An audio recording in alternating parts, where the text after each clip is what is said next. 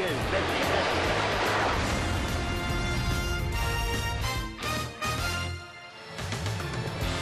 At Citi Field in New York, the New York Mets play the San Francisco Giants. Friday Night Baseball is presented by Jeep. New York Mets baseball on SNY is brought to you by Jeep, now celebrating its 75th anniversary. By Geico, over 75 years of savings and service. By New York Lottery, take a break from the expected, play scratch-off games from the New York Lottery. By Toyota, visit your local Toyota dealer and test drive the all-new RAV4 Hybrid today. Toyota, let's go places. And by Bob's Discount Furniture, shop in-store or online at mybobs.com. And a pleasant good evening, everybody, and welcome to Citi Field. Gary Cohen, Ron Darling with you. Keith Hernandez will join us in just a moment as the Mets begin a three-game series against the San Francisco Giants. Good news in the Mets lineup tonight. Yoenis Cespedes back in the lineup. His last start was a week ago in Atlanta with the bruise on his thigh. In the interim, hit a big three-run homer to help the Mets win a game as a pinch hitter. Now the Giants come to town. The Mets have won 6 straight games, but this is a big-time team. Their pitching, which they've been known for, maybe not as good as in past years, but their offense has been superb. Well, first, their pitching. They spent $220 million this offseason on Jeff Samardzija and Johnny Cueto. They've done all right so far. Cueto much better, but you're talking about their offense. 5-1 in their last 6 games. Batting average around 360, on base around 450, led by Hunter Pence. Hunter Pence is just really starting to get hot, and when he gets hot, he really is the foundation of this team ever since he was traded over here from Houston. 8 legitimate hitters in that lineup, including the former Met Angel Pagan, who's done a fine job hitting in the 9-hole for Bruce Bochy so far this year. For the Mets tonight, it's Steven Matz, who has really been able to shake off the effects of that first start of the year against Miami. He's been really good his last 2 times. Well, I give him a complete mulligan for that first start. He had 10 days off. He was not sharp, but he's come back, and against the Atlanta Braves, he was probably the best he's been. 8 strikeouts, went right after hitters. The key for Steven is always his control. When his control is fine, his stuff always plays.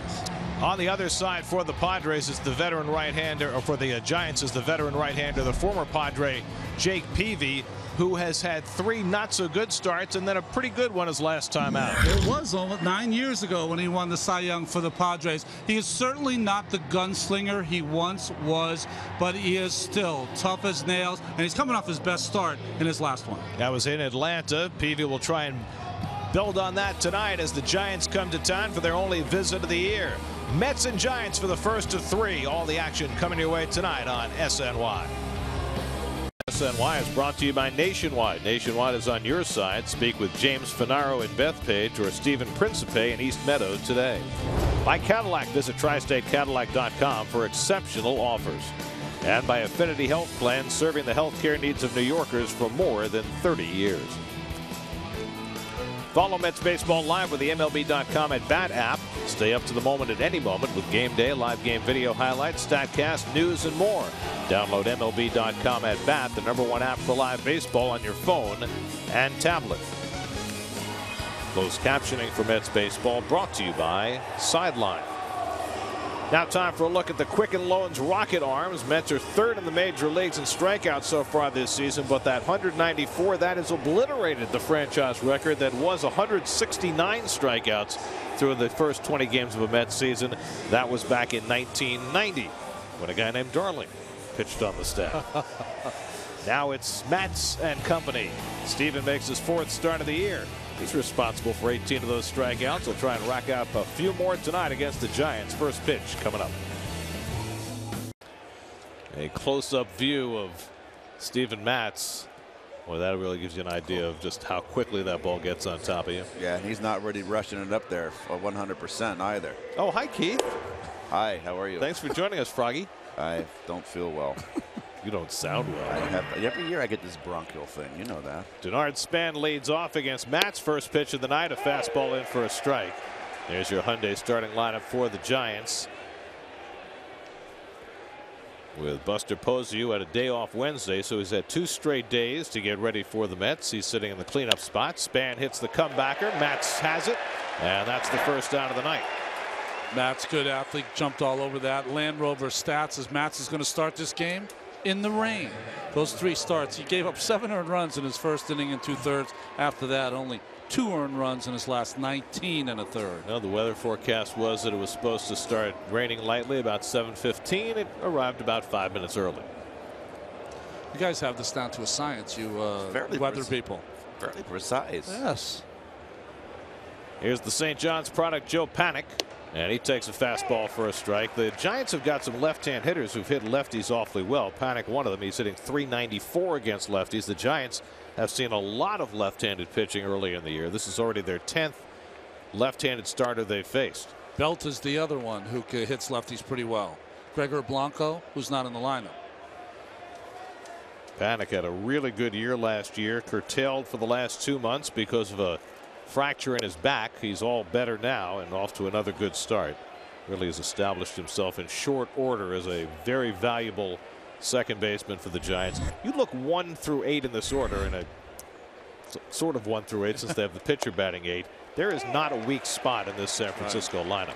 And I think Panik is a little bit like the Mets' Conforto. I don't think he's as good a hitter as Michael Conforto, but the same knowledge of the strike zone, same balance. Lefties or righties don't matter.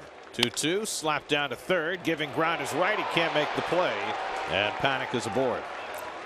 Would have been tough for David, back on his heels to throw out Panik, even had he secured it, and they'll score that a base hit. Tough in between hop here.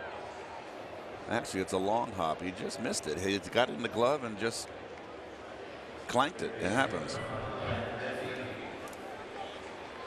So a 1-out infield hit for Panik, and now Matt Duffy, who finished second in the Rookie of the Year balloting in the National League last year.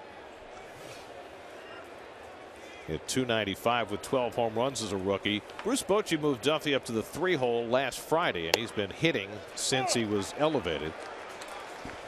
Well, they've averaged over 6 runs per game in their last 6, so the Giants are starting to get hot. They always seem to be hot when they play the Mets, right? Well, the Giants have won the season series here at Citi Field, the one series they play here each year, each of the last 5 seasons. Of course, 3 times in the last 6 years, the Giants have finished the season as World Series champions, and this being an even year, they probably feel they're due for another one. It makes them dangerous.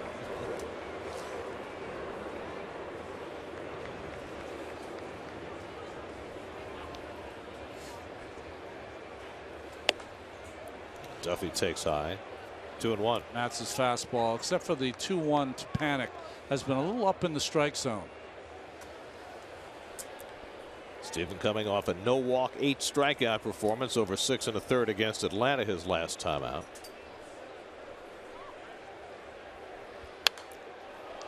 Duffy fouls off the fastball. 2-2. And we'll take a look at your Mets Lexus defense. And everybody's had a day off. Curtis Granderson had 48 hours off. He's out in right field. Walker and Cabrera, they continue to be the only 2 Mets to play every game this season. Plawecki, of course, we're going to see a lot of him with Darno on the DL. Jacob deGrom, the year he won the Rookie of the Year, who finished second. Billy Hamilton, who finished third. Matt Duffy.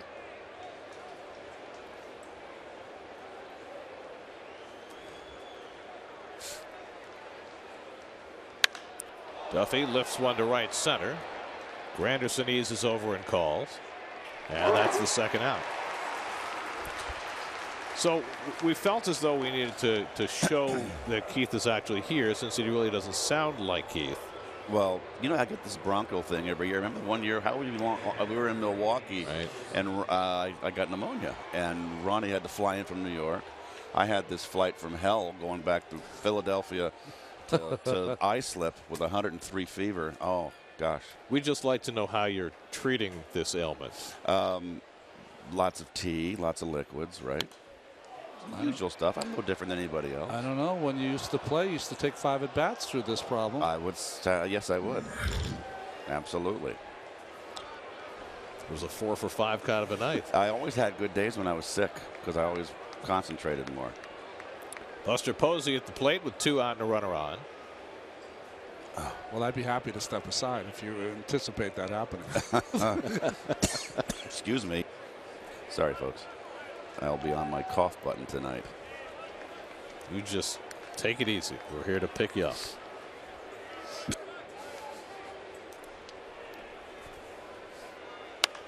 Posey fouls one away, and it's 0-2.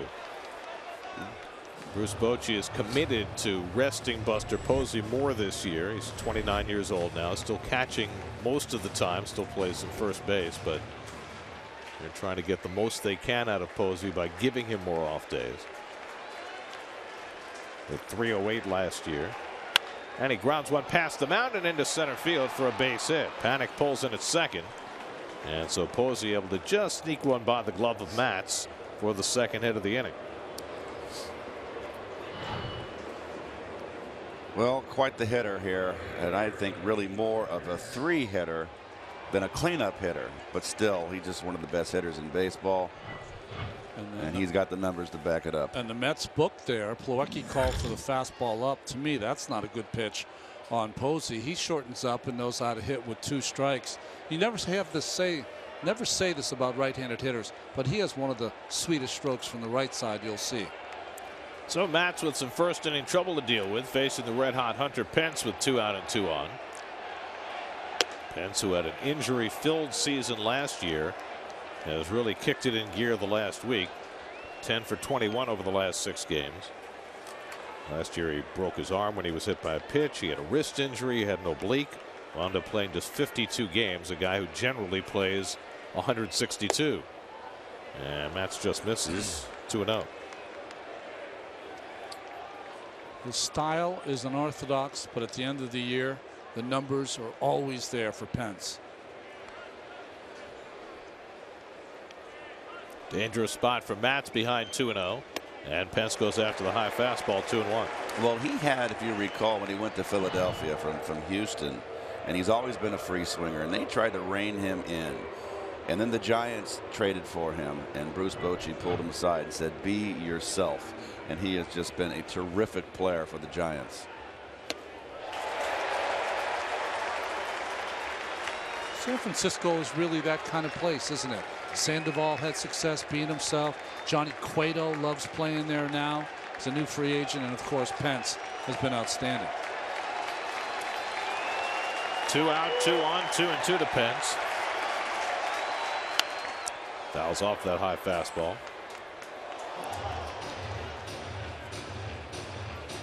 Pence now 33 years old, just 2 home runs shy of 200 for his career.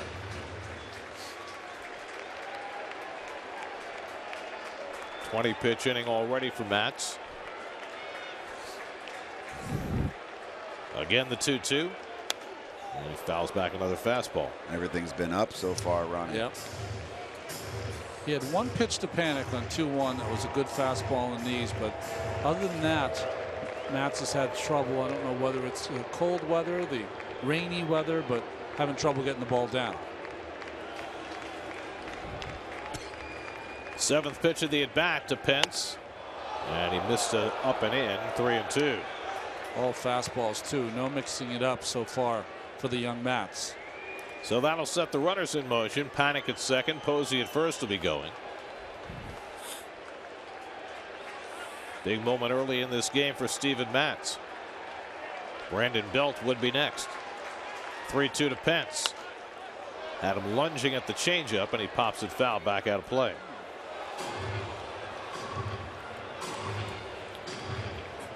You know, this is the first time for almost all of these hitters to see Steven Matz, so he'll be able to get away with some mistakes maybe early, but they'll pick up on it as it goes. This will be the 9th pitch of the at bat to Pence, and he hits it sharply, but right at Cabrera. Handles it cleanly. Side retired. 2 hits, but 2 left. And well, Keith, we hope he can. What get happened well to my soon. tooth? Jeez, see what happens when you go out with a lane. Lineup. Yoenis Cespedes back in the lineup for the first time in a week.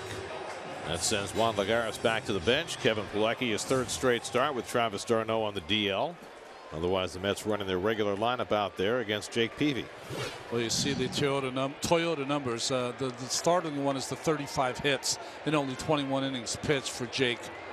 He's a guy that in his prime was very hard to get 3-4 hits off in a 9-inning game. Curtis Granderson had most of the day off on Wednesday. He did have a pinch hitting assignment.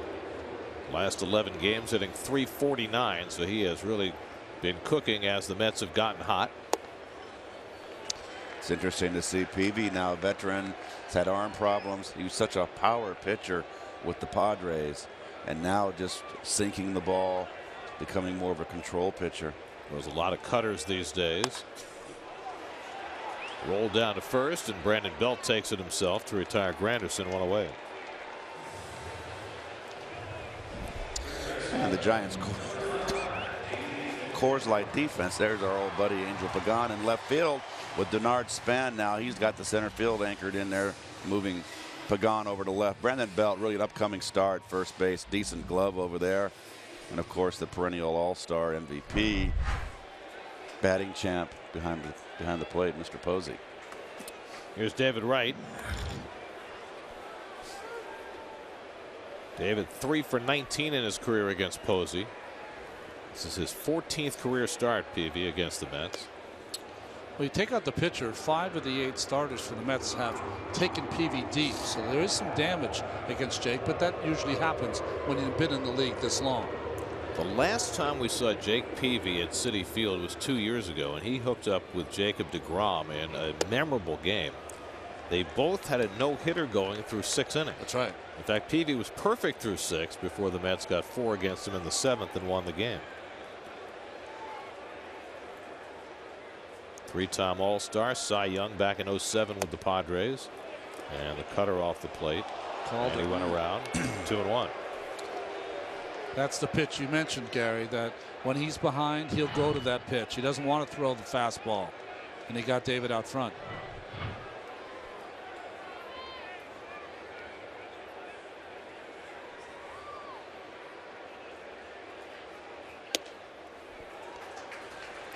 Jake pitched well against Miami his last start. That was last Saturday.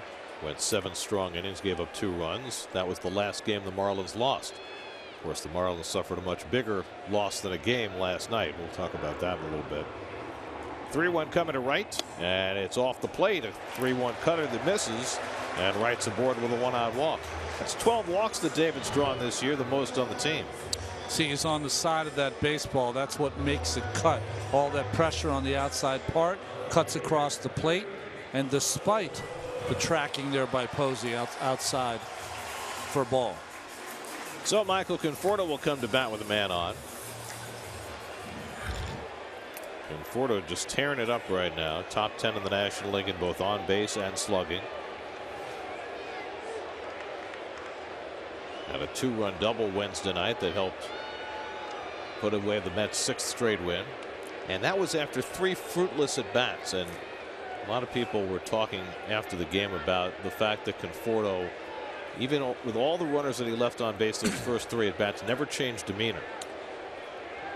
He has one idea when he comes to the plate, and that's take a good at bat, and he doesn't let one seep into the other. I loved his comments after the game. They asked him about it. He said, listen, I come up every time I come up with people and I want to drive them in. It's not going to happen every time. I just like those comments instead of, well, pitcher was pitching me too tough, or I missed my pitch. It happens. Just keep grinding those at bats out.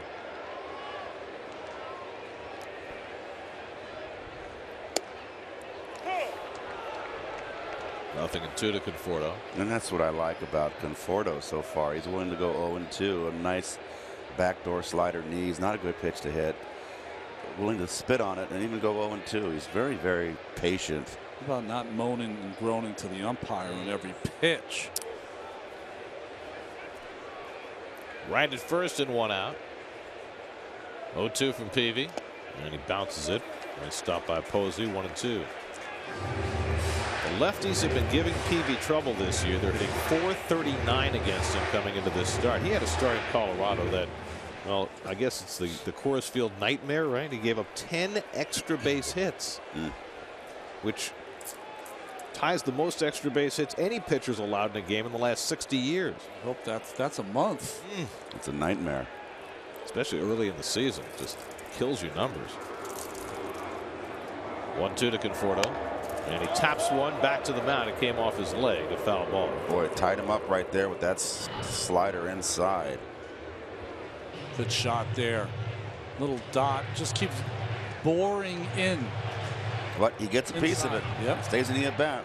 Came off his toe. You know what happens when you give up 10 extra base hits, though, Gary? You don't have to do your running in between starts because you do it by backing up the bases for 2 hours. 6 doubles, 3 triples, and a home run in just 4 innings of work. Wow. That's hard to do. There are going to be a lot more triples at Coors Field this year, too.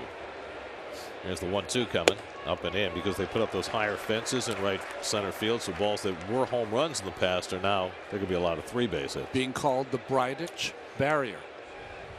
Brydick barrier. Their general managers, Jeff Brydick. Doesn't exactly roll off the tongue. It doesn't exactly. That's why I'm giving you the heads up. Not exactly like Tal's Hill. I'm giving you the heads up. You got 2 weeks to get on it. And Conforto goes down to the cutter, and Peavy has his first strikeout of the night, 2 out of the inning. Pitched him pretty tough right there. Not a strike, tough to lay off. Another slider. It's interesting how every pitch is connected. He threw one to Conforto for a strike earlier in the count, so now he's thinking the same thing, but it was a ball. So here's Yoenis Cespedes making his return to the lineup tonight. This will be more than a cameo for Yoenis. At least he hopes so. He was on the field for about 17 seconds on Tuesday night. He had a 3-run pinch hit home run on the first pitch he saw. Ducked out of the ballpark after the game was over, and now back in the lineup tonight. And he takes a curveball for a strike from Peavy. Cespedes with extra base hits in each of his last 8 games, which ties the Mets club record. Ty Wigginton had extra base hits in 8 straight games back in 2004. So Cespedes with a chance to set a new mark tonight. It was right before they traded Ty away.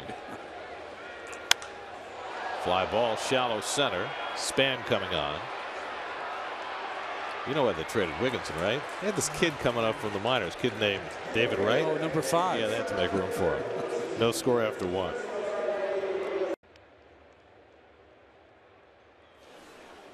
Second inning, Brandon Belt leads off against Steven Matz. That's put on the full shift against Belt, with David Wright shifting over to the right side. Belt just signed a big 6-year contract, $79 million a couple of weeks ago with the Giants. And his celebratory moment on Wednesday when he drove in 5 runs in the Giants win over the Padres. There's your defense, and you see the pull there for Belt. Even against left-handed pitching, they play the pull, which I find interesting. Now Cabrera is going to go back to his shortstop position with 1 strike.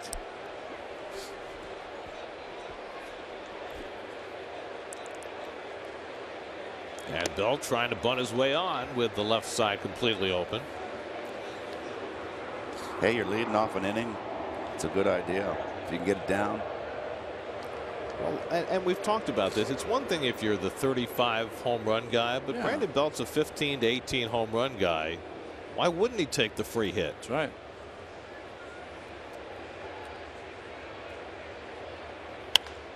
Smacks one foul. Belt's a guy who's just coming into his own. 280 last year, 18 home runs. Brandon Crawford, who also signed a long-term deal recently with the Giants, waiting on deck. So they're securing their core for the next few years. Check swing. Did he go? He did not. 3-2 to Belt. So a lot of pitches for Steven Matz early in this game, through 24 in the first inning.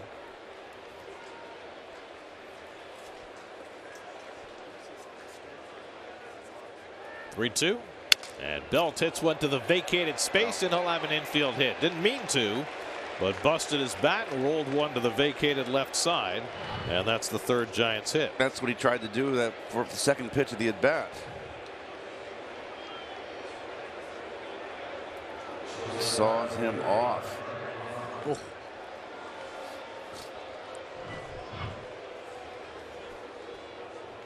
So the Giants have the leadoff man on, and the number 7 hitter Brandon Crawford coming up.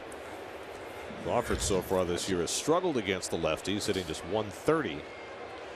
Had his career year last year. Finally became the hitter they thought he would to go along with his Gold Glove defense. 21 home runs last year, 84 driven in. That got him a brand new 6-year, $75 million contract. Now the Giants have been hitting the pitcher 8th regularly, and Jake Peavy is on deck. Angel Pagan has done a nice job hitting in the 9-hole, and Bruce Bochy has kept that intact. Well, and Matz misses the bottom of the strike zone, 1-1. It's like if you have on your ball club an 8th place hitter that had led off in his career, that's the guy you want batting 9th and the pitcher hitting 8th. It seems to be the plan. Yeah. Whether it actually helps produce more offense, I think, is an open question. As Crawford has to bend out of the way, 2-1. The theme so far for Steven is just that he has been up with his pitches. He's having a hard time getting the ball down. Had much better fastball command his last time out in Atlanta. But struggling early in this one. That finds the inside corner. 2-2.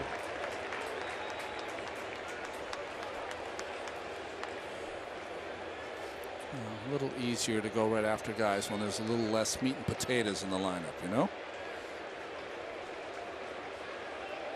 There goes Belt. Crawford strikes out. Plawecki's throw. Got him. Strike him out. Throw him out. Double play.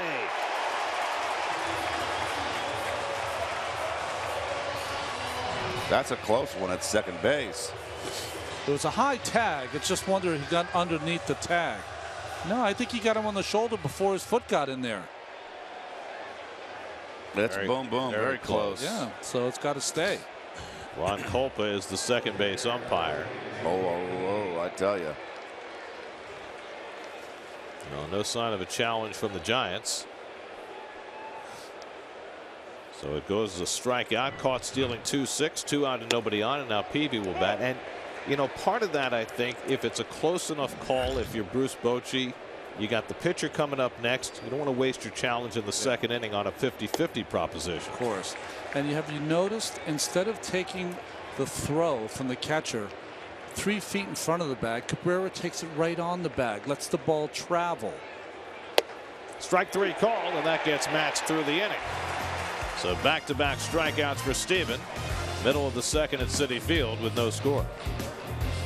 Coach Dick Scott after his fine throw to complete the strike him out, throw him out. Well, there's the 2 catchers. Darno on your right. And look at the difference in release. Similar pitches.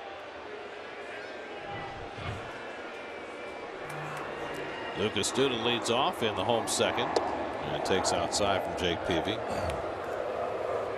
It's interesting watching Plawecki throw because he doesn't really fire out from behind the plate. He's more standing tall when he releases the ball. Yeah, he kind of flicks it out there, but it's got carry on it. He gets up and yet still gets rid of it quickly. He kind of gets the angle like pitchers do, gets on top of it. He throws more from on top. Darno throws a little more from the side. So far, Plawecki has enjoyed success. That's 5 of 8 now that he's thrown out to start his season. Darno 3 of 17. Give Lucas the hit sign here. 3-0 to Duda with Walker on deck, and he takes a strike on the inside. Didn't want to swing at that. The red hot Neil Walker has today and tomorrow to set a Mets club record for home runs in April. Well, that's a good pitch. 3-1, little cutter on that outside part. You know who owned that pitch? Roy Halladay, when he was pitching for Philadelphia. If he was behind a left-handed hitter, little cutter on the outside part for a strike anytime he wanted it. He was throwing a little harder than this. Oh, yeah. So. Duda has a home run in his career against Peavy, and he takes outside ball 4. So Peavy issues his second walk. That equals the total he had given up in his first 4 starts. Brooklyn Cyclones tickets go on sale tomorrow at 10 a.m. The 2016 schedule includes opening day Friday, June 17th, plus popular bobblehead nights, including Michael Conforto, Lucas Duda, Wilmer Flores, postgame fireworks, and more. For tickets, visit brooklyncyclones.com. Here's the incredible Mr. Walker. No doubles, no triples, 9 home runs. And by the way, that's a Mets club record. I didn't know it's one they kept, but it is. And he thinks about a bunt. Peavy diving after it, thrown from his knees, but too wide. So they gave Walker the left side of the field, and he takes advantage with a bunt hit. The issue here, Keith, is that Peavy's got a Gold Glove. He is a great fielder, and he almost comes up with his play. He had time to, with a good throw, to get him at first base. Won his Gold Glove back in 2012. It's a heck of a play, because if he doesn't make that play, Walker's going to walk to first base. So it was a great effort. Couldn't square himself up on that one knee. So a walk and a bunt hit have the table set. And you know, for Neil Walker, that's a guy who's hitting home runs, who understands the kind of player he is. He's a team player. He's a winning player. Cabrera at the plate. Third baseman Duffy in on the grass as though he's expecting a bunt from Cabrera. It'll be hard to imagine.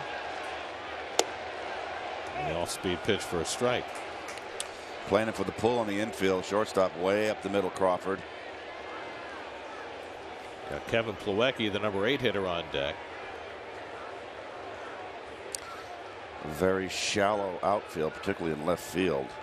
Pagan playing extremely shallow.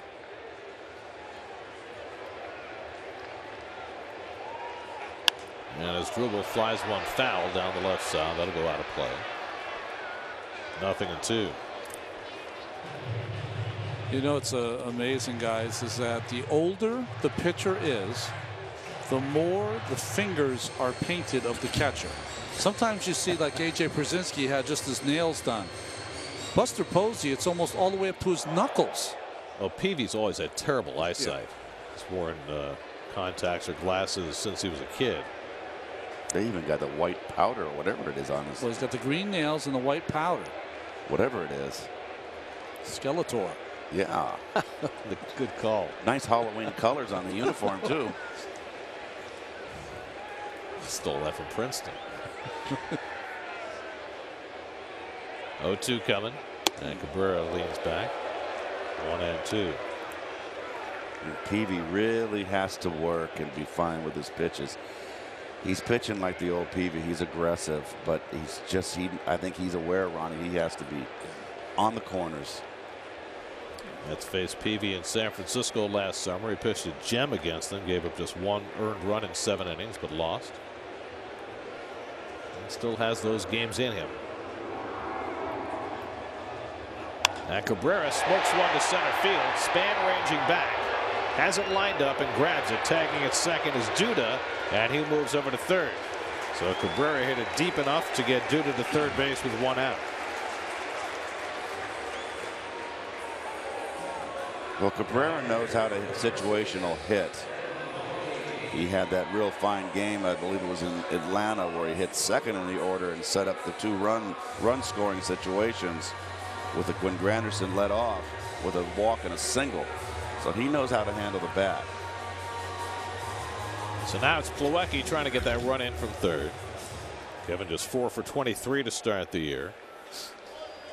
Where you'd like to see Kevin try to concentrate. Plawecki's not going to throw a lot of pitches inside. Most of them are going to be cutters, sliders away. Concentrate on that middle right side of the diamond, because when he tries to pull the ball, that's that double play ball that can be turned. It was Tuesday night. Plawecki hit 2 balls solidly to right center. One was caught, one got down for a hit right before Cespedes' big home run.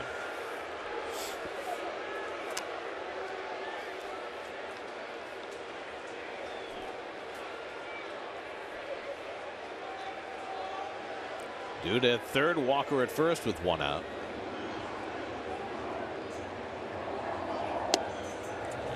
Peavy paints the outside corner.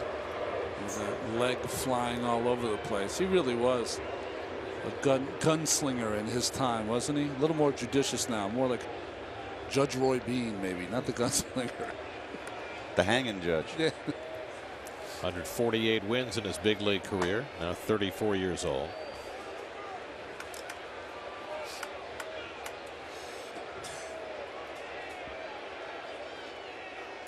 And Plawecki lays off the cutter. Oh, they say he swung. Wow. That's twice now Paul Nart. So you know, just like the strike zone, some umpires have a bigger strike zone. Some base umpires are more aggressive in calling the check swing. So that puts Plawecki in a 2-strike hole. With Steven Matz on deck. Plawecki lays off, and it's 1-2.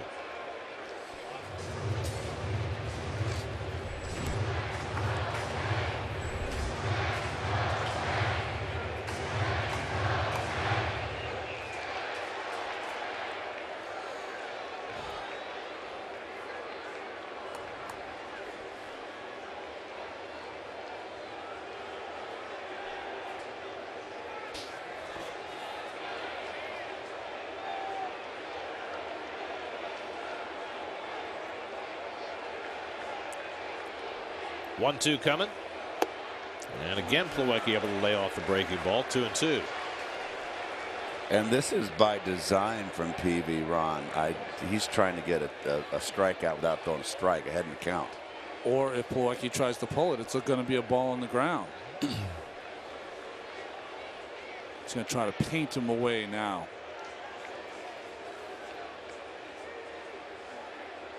2-2 to Plawecki. And he flies one foul. That'll go out of play.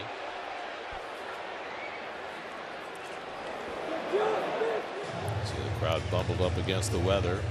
52 degrees at game time. Wind blowing in. A little light rain falling. I don't get the umbrellas at the ball game. I mean, you are obstructing the person behind you, right? But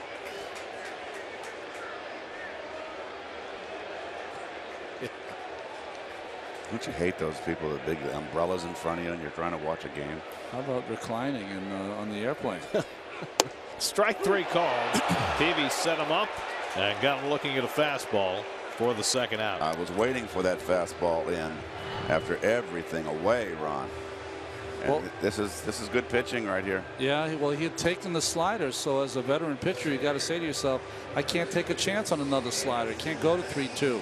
So let's see if you can dot him inside, and he did. He made the pitch. So Plawecki couldn't get the run in, but Peavy's not out of the woods yet. He has to face Steven Matz, who's 5 for 16 with 5 RBIs in his big league career. Makes him a lifetime .313 hitter. First and third, 2 out. And he goes after a first pitch slider, 0-1. How many first pitch breaking balls have we seen against this Mets pitching staff when they're up to bat? And it's going to only get more. Duda at third, Walker at first. Well, both these teams have pitchers who can hit. Peavy's off to a fast start. Matz lays off, a ball and a strike. The inning began with a walk to Duda. Walker with the shift on laid down a bunt and beat it out. Cabrera flied out. Plawecki struck out, and now Matz trying to pick up the run with 2 out. Steven Matz, a one-time high school first baseman. Takes a fastball that misses low and in. 2-1. This is the one thing that I've noticed about the Mets pitching staff when they hit. It's Grandy Waits on deck. They've got a really good eye too. I mean, they don't go up there just swinging. They are looking for a pitch to hit. Matt showed us in his first start. He's got some potential to right center field. He likes that gap. He certainly caught people's attention in that first start against the Reds last year. 3 for 3 with 4 RBIs. Well, he got himself in a little bit of trouble here at 3-1 now, and Matz has got himself in a fastball situation. Don't want to walk Matz with Granderson in the on-deck circle. At certain times in a game as a pitcher, you just got to groove it and just hope he hits it at someone. And Matz fouls it off. Threw a little sinker up there, though. That had a little bit of sink on it.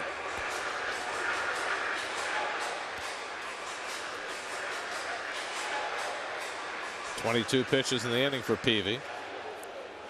Matz with the no hitting gloves, Keith. Former left-handed first baseman. Belt moves behind Walker at first. He'll be running on 3-2. Duda leads off third. And Matz swings and misses at the cutter, and the side retired. So Peavy, with back-to-back strikeouts, gets himself through a second inning jam. Still no score at Citi Field. Sunday, May 1st. Hey, that's this Sunday. Watch the Mets take on the Giants at 1:10. The first 15,000 fans in attendance will receive a pair of Curtis Granderson baseball socks, courtesy of East Coast Power and Gas. With a large crowd expected, be sure to arrive early and take the train to the game. For tickets, visit Mets.com/Family Sundays. Now time for something to smile about, presented by AT&T Cricket Wireless. Getting a ball from a big league baseball player. That's something to smile about. Handshake, too. Oh. Well, the rain's gotten a little steadier over the last few minutes. Some of the fans have gone back for cover, but not raining hard enough to stop the game. Angel Pagan will lead off in the third against Steven Matz. And the former Met takes a strike. Pagan, who had knee surgery in the offseason, settling into a new position in left field and a new spot in the batting order in the 9-hole, and he's done very well with both. It's a good time for his career for that defensive change to happen. 34 years old now. Spent 4 years as a Met, 08 through 11. Poncho. The poncho works. Oh, the Red looked a little nervous. Smacked down to first, and Duda handles it. Yeah, Pagan retired, one away. Who were the two players the Mets got? Ramon Ramirez. That's right, the right-hander. And Andres Torres. Had a hard time throwing strikes. And then Andres Torres was a little leadoff hitter. Who had a little problem saying hello to people multiple times during the day. He wore a great pair of jeans, though. Well, Angel had a couple of really good years as a Met. His last year wasn't great, and the Mets did not realize that he was going to have as long and productive a career as he's turned out to have. And he's done well in San Francisco. There's Denard Span, who spent last year as a Washington National until hip surgery derailed his season. It's interesting that the Giants took a flyer on Span. Yeah. 3 years, $31 million for a guy coming off hip surgery. Well, 2 years ago, you can make the argument that he and Rendon were maybe the MVPs of that Nationals team. Last year, lots of injuries. You're right. It's hard to bet on a guy who's been that hurt. And he finds the hole on the right side. And Span has a base hit. But for all of us that watched him against the Mets when he was a National, I mean, that's what you usually saw, base hits from Span. Well, that's 4 hits against Matz, and none has been hit particularly hard. Joe Panik had the first one. A ground ball down to third that David Wright backed up on. So Joe Panik, who has hit safely in each of the last 6 games he's played against the Mets. Hit over 400 against Mets pitching last year. One of 4 players who had over 20 at-bats against the Mets and hit over 400. The others were Jason Hayward, Andrelton Simmons, and Dee Gordon. Huh. And I don't know about you guys, but it was so disappointing to wake up this morning and hear the news about Dee Gordon being suspended for 80 games. Well, I just, you know, what has happened is that you're going to have to find out how monetarily to make this not happen anymore for the players, because you can, let's say, okay, that Dee Gordon has taken something for a while. Well, he's gotten a $50 million contract because of that. He'll lose what, $1.3, $1.3 million this year because of the suspension. Makes you wonder. Batting title last year, is that tainted? A 4-game sweep by the Marlins while he's able to still play. Well, that Justin Verlander was up in arms about that, about the fact that players are able to play while they appeal these suspensions. It's popped up. David Wright might have a play over near the railing and just quite enough room. And you know, the two cases that have come down in the last few days, Chris Colabello and Dee Gordon, you know, you look at them and we don't know. All we know is that they each failed a drug test. Yeah. But you look at the arc of their careers, with Colabello having been a guy who couldn't get out of independent ball and then all of a sudden becomes a big leaguer. Dee Gordon, who was basically a backup player with the Dodgers and now has become a batting title holder over the last few years. And it really makes you believe, whether it's true or not, as you say, that they've probably been using for a while to get them over the hump in their career and get them to this point. And it's only now that they're failing tests because maybe the testing's getting a little better. Yes, well, I think that's the issue. We always assume, because people tell us, that the players are ahead of the testing. That might not be the case. Out to center field, Cespedes right there. And you know, if you hear it enough, what did Dee Gordon hear as a player all the time? He's too thin. He can't play an entire season. He needs to be stronger. People always think that you know, PEDs are for power. They're performance enhancing drugs, not power enhancing drugs. They give you the ability to play better than you can. Well, they make you infinitely bigger and stronger, get the ball further, but also strong enough to last the season. And they have an effect of an amphetamine too, so it's 2 for the price of 1. Well, it's going to be up. It's going to be up to the Players Association and the players within the Players Association to make this better. And the reason I say that is I hear some fans say, "Well, we don't care if the players use performance-enhancing drugs. Let them all use them. We don't care." Yeah. And that's fine for the fans, but for the players, every time you get a player who's using performance-enhancing drugs, he's taking money out of the pocket of a player who's not. That's right. And he's not cheating. And it's up to the players to make it to the point where it's not worth it to do that. I saw a tweet from our good friend Vic Black. He said, "I'm down here trying to rehab, and guys are testing positive. Classy move, guys." That was his tweet. Mm-hmm. Well, you know, I like what Verlander says. I like what others say. But it's going to take more than a couple of players. It's going to take some real monetary action. And what I mean by that, a guy like Dee Gordon, who's on a $50 million contract, you test positive, it's voided.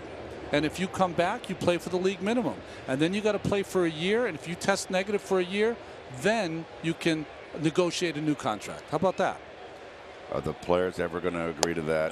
No. They'll never agree to that. But that's about policing their own and protecting themselves. I mean, the other part about it is that, you know, the union is very protective of these players who fail drug tests. They seem to back them more than sometimes they back the players who aren't cheating, and that's got to change. And I understand the gains that the players have made in collective bargaining, but eventually, if guys are cheating and taking money out of your pocket, you have to protect yourself from them. I think it's going to have to be, Gary, where it's you really hurt your team as well as yourself in the wallet, and that is a full year suspension, and you lose a full year's salary. That's a start, Keith. That's a start. That's just the way it is, and that way you really hurt your team. And if you get caught in August, well, guess what? It's going over to the next year. You're going to lose a year's salary. You really got to make it hurt. 2-2 to Duffy. Little looper into shallow center. That'll fall for a hit. Span's going to go first to third. And so the Giants have runners at the corners, and Buster Posey coming up.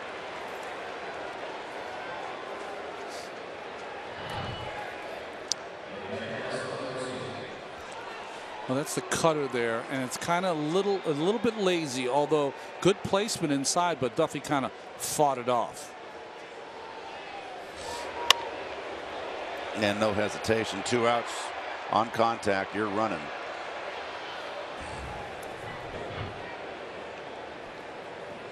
So the Giants now with 5 singles against Steven Matz. Buster Posey had one of those. He rolled one up the middle for a base hit in the first.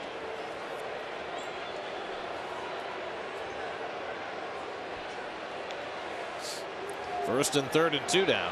And Posey takes inside. Plawecki mishandles it. And the runner at first base, Duffy, went halfway and then stopped. Wow. Perhaps, I don't know, was he trying to draw a throw to try and steal a run? No, he's got to get in scoring position. Yeah. This is a major error in judgment. He's out there. He had it. Easy.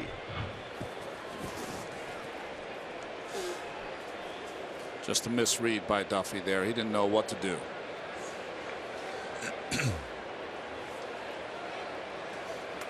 1-0 to Posey.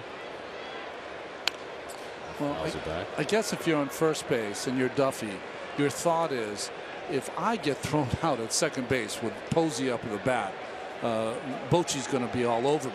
Still, you don't. You can't think that out. Yeah, you're there. right. You're right. You got to get in scoring position. The base hit would be 2 RBIs, 2 runs on the board.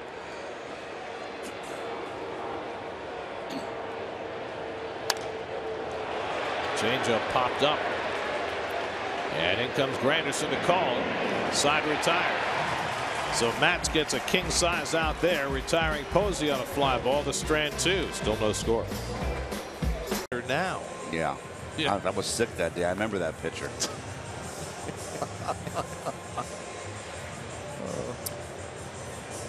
You could win a $25 gas card. Just follow SNY on Twitter during the 5th inning of tonight's game for details on how to enter the SNY 5th inning sweepstakes presented by Tri-State Ford. Second time around the batting order for the Mets as they come up in the bottom of the 3rd against Jake Peavy. Curtis Granderson grounded out to first base his first time. That's got the first 2 men on against Peavy in the 2nd, but couldn't bring a run around. Oh, reload.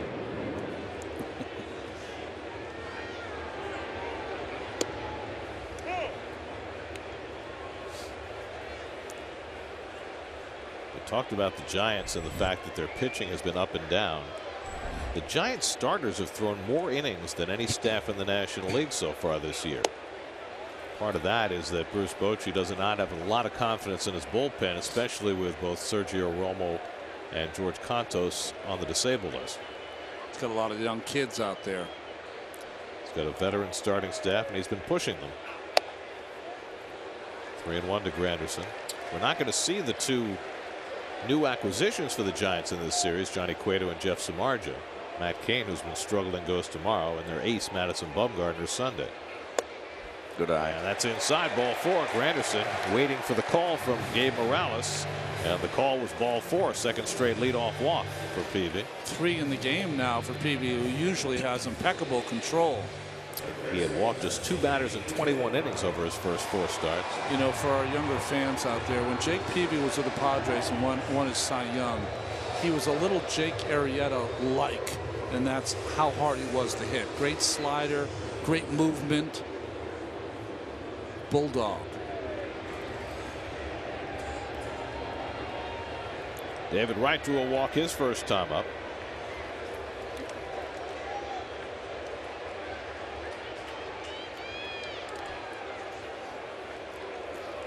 Peavy's got a good move. Won't need it much with the Mets. Mets have stolen only 5 bases over their first 20 games. Granderson has none.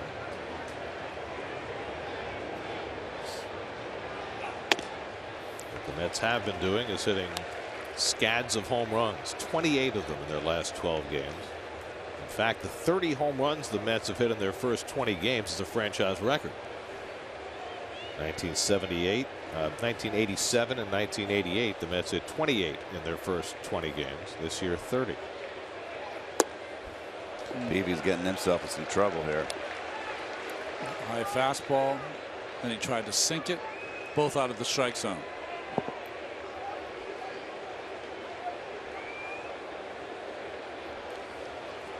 Well, Conforto waiting on deck.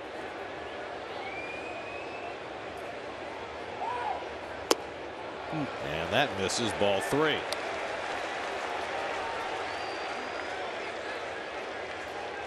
When you've lost something in your repertoire as a older pitcher, Conforto on deck, you try to be so precise. You try to throw breaking balls behind in the count. If you don't have your control, it puts you in harm's way all night long. Well, he's been nibbling the whole game and getting himself in trouble, and sooner or later, it's hard to keep that up for 100 pitches. Dave Righetti, the longtime Giants pitching coach, keeping tabs on Peavy. 16 years as the pitching coach. And Wright takes it high, ball 4. So back-to-back walks to start the bottom of the 3rd. And 4 walks in 2 innings plus for Jake Peavy. Peavy was accustomed to that. Peavy was asking Morales there, where is that pitch? So he and Morales having a little go back and forth. Now he has to contend with the youngster, the up-and-coming Michael Conforto. Is that up? Is that high? Okay. And as soon as you turn around, you go, that ain't up. That ball's right there. Punch a hole in that mask. Got Conforto on a slider to strike him out in the back in the 1st. Granderson at second, Wright at first, and nobody out.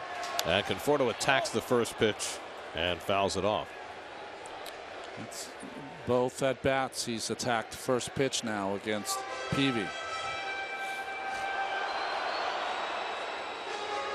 30 games over 500 for Peavy with a 3.5 ERA.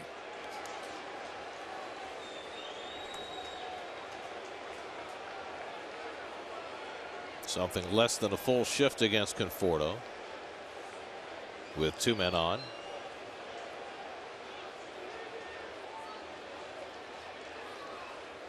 And he lines one in the left center for a base hit.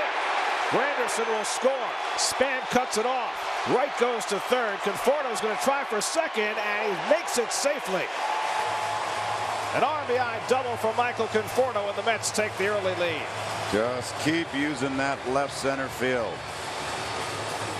He can hit.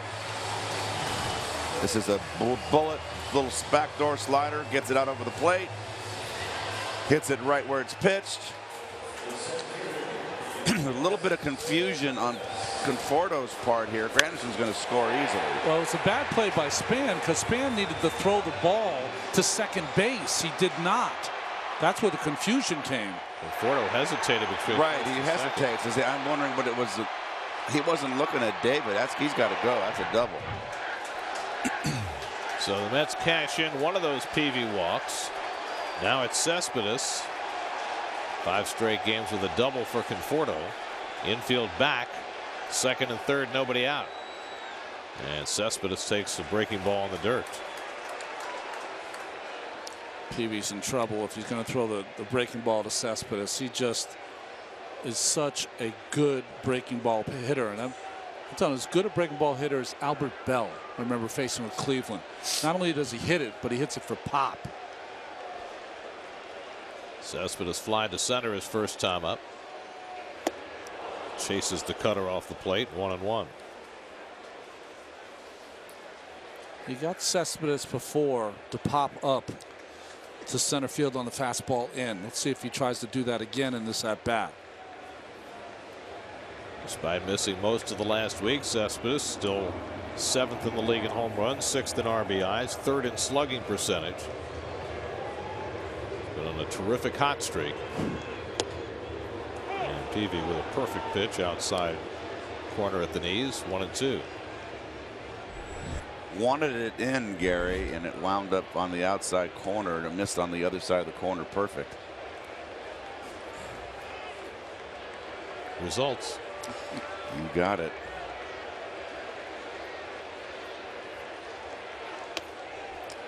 How about where Brandon Belt is playing? Can he get back to first base with a ground ball? He can. You let your infielders know where you are, Gary. You have a runner at 3rd base on a ground ball, particularly the 3rd baseman's going to hold that runner. No, Cutter's away. Cespedes, if he wants to go away, that's just an easy base hit. Right at 3rd, Conforto at 2nd, nobody out. 2-2 to Cespedes with Duda to follow. Step off here.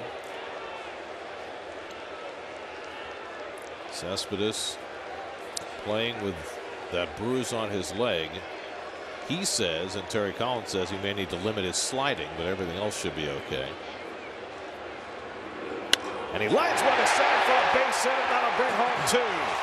Right is in. Conforto right behind him. Cespedes drives in a pair, and it's 3-0 New York.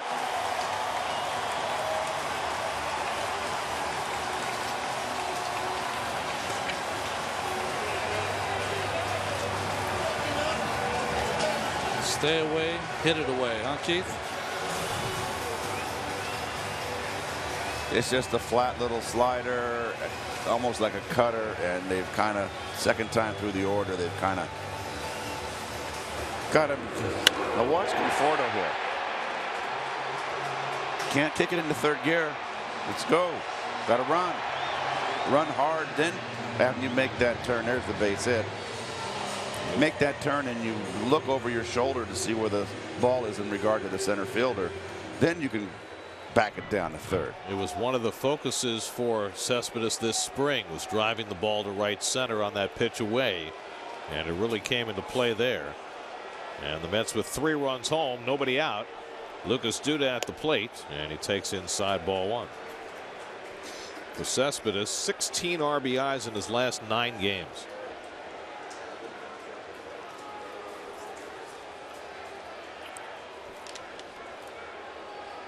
Duda walked his first time up. One of 4 walks Peavy's given up. 2 of them have scored in this inning.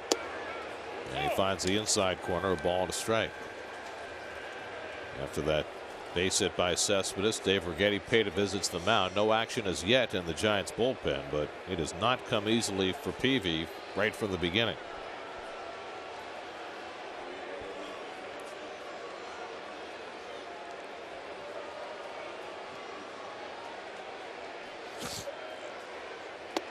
If it hurts Cespedes to slide, what does he do on a ground ball going into second base? Does he just peel off? You can slide. Can you slide on the other leg? I know it's a little bit. He said he usually slides on the right. You can peel off. Not try to break up too, is what you're saying. But you have to. But if it's late in the game, it's a tight game. Yeah. You know. Well, that's Terry Collins' biggest fear, is that, you know, he aggravated it sliding in Atlanta. Doesn't want to do it again and lose him for another week or 2. Lucas could hit it out of the park and make it easier. It would certainly help. Neil Walker waits on deck. 2-2 from Peavy, and Duda lays off. Full count.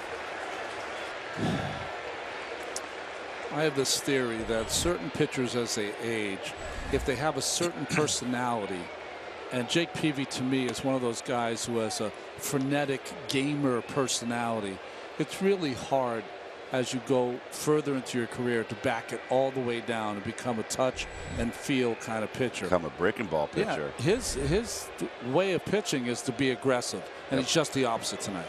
Mike Broadway up in the Giants bullpen as Peavy continues to struggle.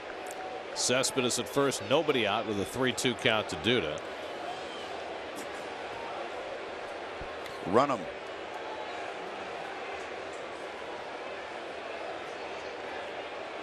Not going, and Duda fouls it away. So 3-2 cutter.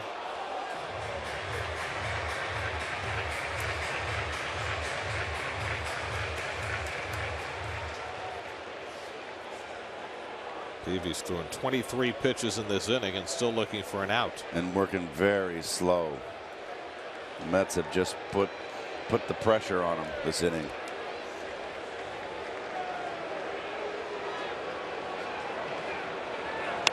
Duda pulls one foul.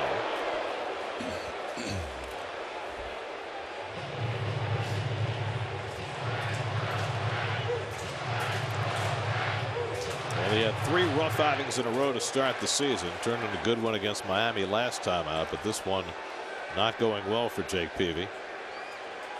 8th pitch of the at bat coming to Duda.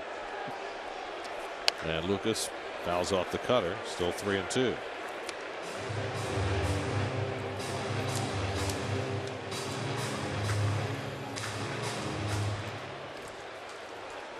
Well, how about those Philadelphia Phillies, Gary? They swept the Washington Nationals. That's some great pitching in that series. 2 games over 500. They got 5 shutout tonight. Ellison pitched a great game. Nola pitched a great game. And Duda just got a piece of the curveball to stay in there. And Adam Morgan going tonight. He's taking the place of Charlie Morton, who went on the DL. Is going to miss the rest of the year. Adam Morgan, who was very disappointed not making the staff out of spring training, he gives them a left-hander in their rotation.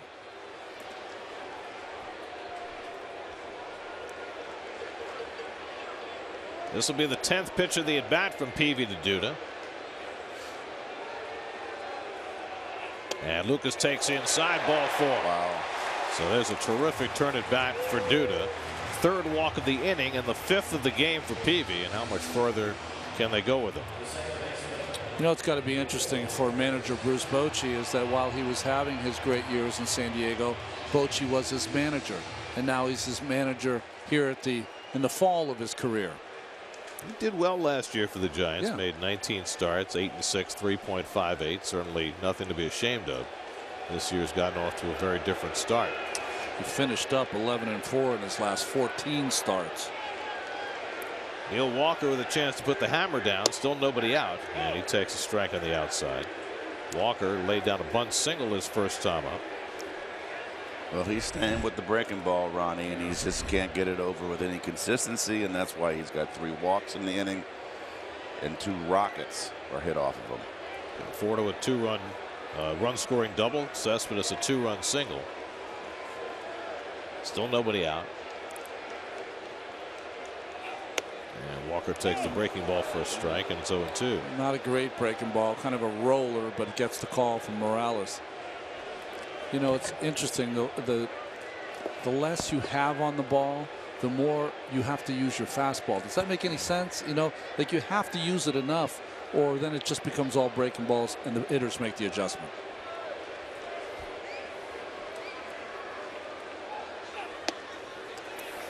Well, we saw him pitch backwards effectively to Plawecki in a key at bat in the last inning, right? Set him up with breaking stuff and then got him looking at a fastball. And that's what he could do here, especially inside.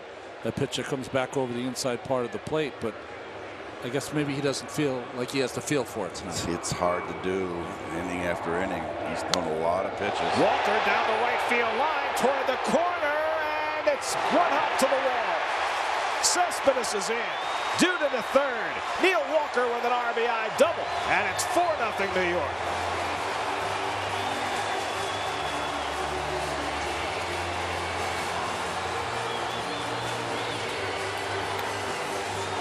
First double of the year for Neil Walker.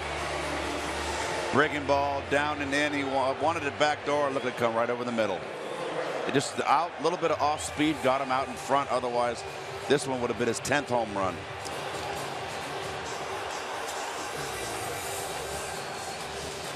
And that's going to be all for Jake Peavy. 6 straight Mets have reached base. 4 have scored here in the 3rd. And Bruce Bochy is going to make a pitching change. So Peavy is out after 2 innings plus. Call to the bullpen brought to you by Verizon. Mike Broadway, off Broadway. He's gone after 2 innings plus. It's a cruel game. Yes, it is. I was just telling you guys at the break, I had a lot of starts like that in 1995. I'm hip to his pain, but Mike Broadway here has got to come in and pick him up. Appeared in 21 games for the Giants last season. Didn't make it to the big leagues till he was 28, former 4th-round pick of the Braves.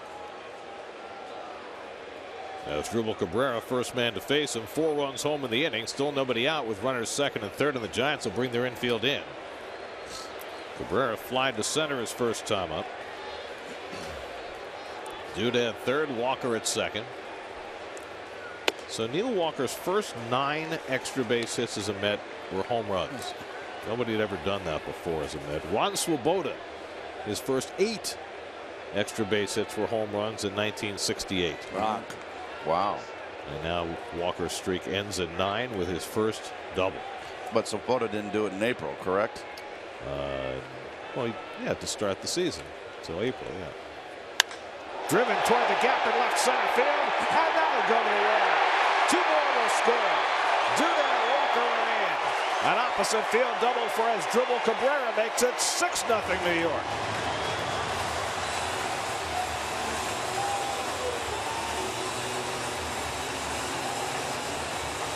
Well, Broadway panned. Yeah. And Cabrera says, give my regards. no longer standing room only. And the Mets are just pounding the baseball. In the midst of a 6-game winning streak. Oh, Peavy's numbers are not pretty. All the runs charged to Peavy. Book now closed on him. Now Kevin Plawecki, 8th man up in the inning. Still nobody out. And he takes a fastball from Broadway for a strike.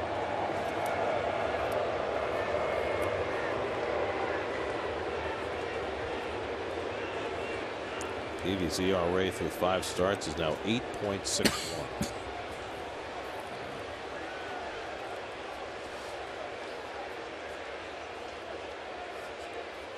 And the Giants have another former All-Star pitching for them tomorrow. Matt Cain will take them out, and he, like Peavy, has gotten off to a difficult start. He's in a transitional stage himself. You know, we used to always call him the hard luck guy for the Giants. He always would throw 8 innings, 1 run, and have a no decision or a loss at sometimes. Plawecki struck out his first time, and he lays off the slider. 2-1. The 6 runs in the inning, the most the Mets have scored in an inning this year, and they've still nobody out. Well, Broadway is a big kid on that mound. Interesting, when he gets in the stretch, he almost holds that ball out of his glove. Watch when he holds it and he puts it around his chest. It's almost, the ball's almost out of the glove. Now, I just read this. I don't know how prevalent this is, but you know what Broadway's nickname is? You said how big he was? Yeah. Bone Crusher. Yeah, oh. He does look like a bone crusher. And they also have Hunter Strickland out there, right. So do not get in a brawl with this team. I don't know. I think Syndergaard could take them all. Oh, that's right. Yeah, I forgot about Thor.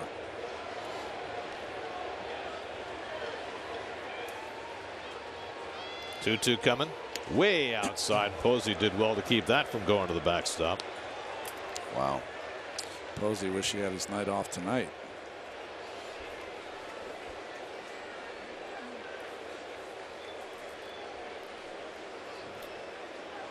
Paducah.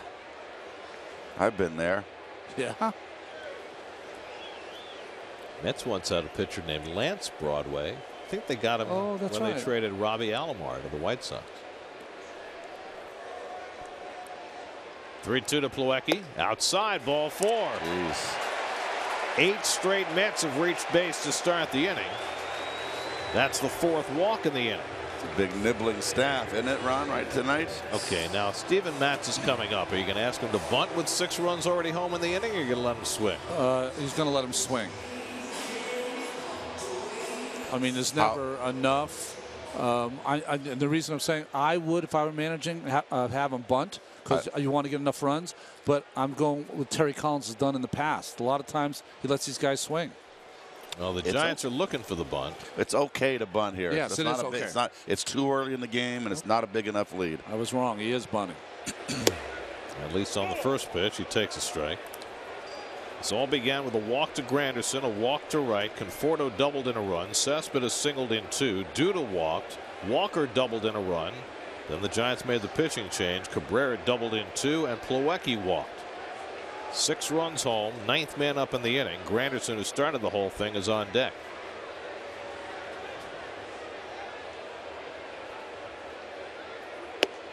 And Matz takes a strike, and it's 0-2. Maybe now we'll get to swing the bat. He's non-bunted himself into a swing. Struck out his first time up tonight. Sorry, guys. Keith, it creeps up on me. I think we're going to send you home. Yes. Need to get you some chicken soup. And Matt's bunt strike 3, so that's the first out of the inning.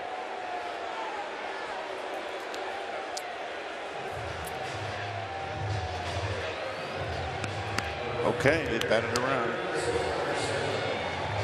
How many times now have the Mets batted around, Garrett? They've done it more than once. I know one other time. because I can remember from the scorebook. You know, whenever you that do it. 5-run inning in Cleveland, they Yeah. must have batted around in that one. Okay. So here's Granderson, who walked to start the inning. Cabrera at second, Plawecki at first, with 1 out.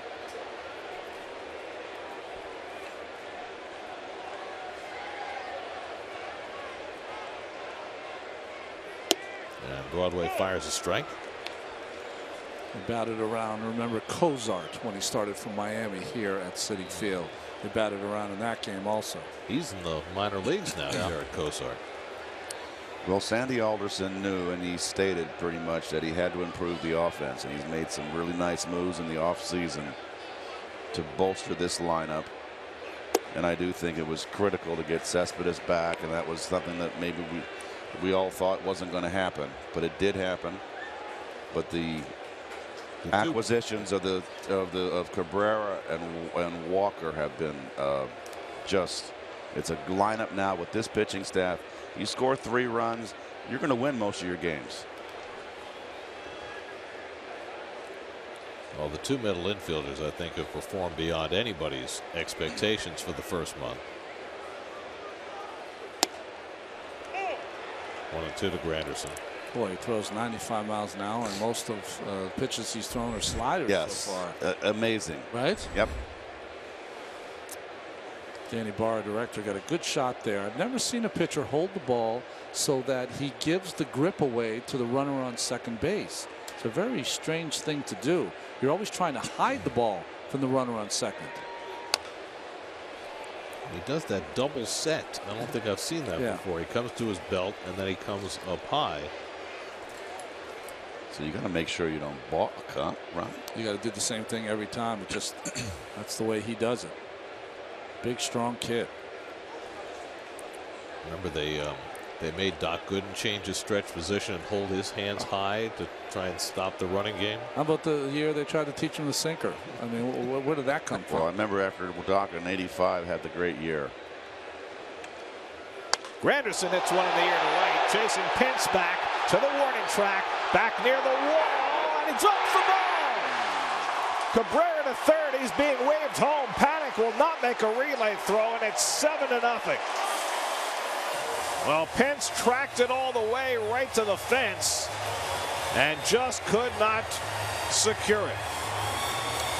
Well, he didn't track it because he was over. He miscalculated where it was going to be. He thinks it's there. Uh-oh, I better get no, not that bad. Hit right off the thumb of the glove. I got to believe that's an E9. What are they going to do? The way it's going tonight, I bet you it's a base hit. Because the runners had to hold, Cabrera scampered home, but Plawecki only got as far as second, and Granderson's on first. Keith, you notice that? Not the back and forth. Thank just you. stood still. Took the words out of my mouth. Everybody tagging up. Don't go darting back and forth. Just get out there and hang. So 7 runs are in, still 1 out. David Wright, the 11th man up in the inning. He walked earlier in this third. In fact, he's walked twice tonight, and they are giving Granderson credit for a hit.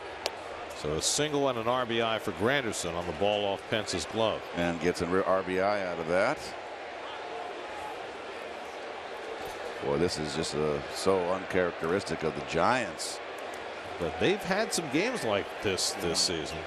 They've given up their staff the second most hits of any staff in the National League, and I'm used to that with San Francisco. David takes a slider for a strike. Their starters have pitched the most innings in the National League, but they've given up the most hits to the staff. That usually doesn't go hand in hand.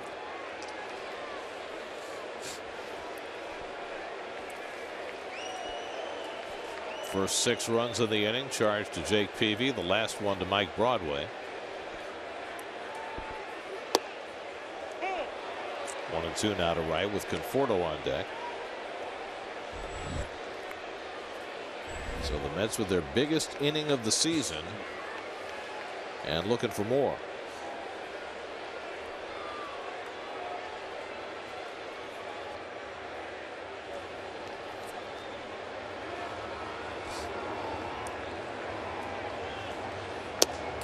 off the corner. 2-2. What I like in this inning, though, the two, not the biggest hits, but two big hits. Conforto to left center, Cespedes to right center. Love seeing that in RBI situations. Makes it very difficult for the pitcher. Also like Cabrera's opposite field double into the gap. Yeah, you're right. We're using the whole field today, the Mets, both gaps.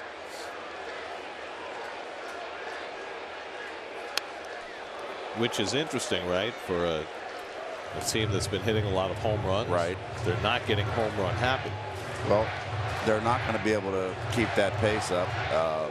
They will hit their fair share of home runs, but the pace that they were at was just ungodly. And Steven Matz has done a lot of sitting around this inning, but he'll take it. He's the only out of the inning. 2-2 to right. And David rockets one to the left for a base hit. Plawecki held up. He'll go to third and stop there. So David Wright on base for the third time tonight. Ball gets loose on the infield, but no advance. And now the Mets have the bases loaded for Conforto. Oh, Conforto can have himself a big inning here. Nothing slider. Just a little bender. Kind of caught it off the end, but still dumped it in front of Pagan. And Dave Righetti with another trip. One by the manager and two by Righetti. You know, this inning may never end. You know why? Why? Because we were talking about sending Keith home after the inning. Exactly. And you know, the baseball gods just don't want him to leave. That's a hang with him right there, buddy. Yep. And now let's see what Conforto can do here with the bases loaded and have himself the biggest inning of his career, young career. Well, he drove in the first run of this 7-run inning with a double to left center. That was against Jake Peavy, and now he gets a crack at Mike Broadway. Conforto, the 12th man up in this inning, still only one out. Plawecki now at third, Granderson at second, and Wright at first.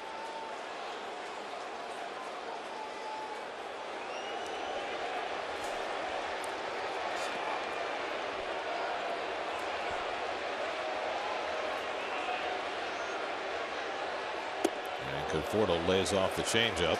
1-0. Fish weren't biting. 1-0. Bases loaded in the driver's seat.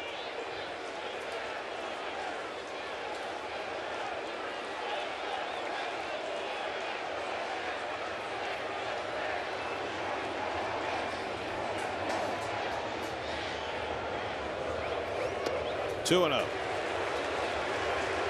This may never end. Broadway's more like the West 4th Street Playhouse tonight. Conforto's all set up for a smash.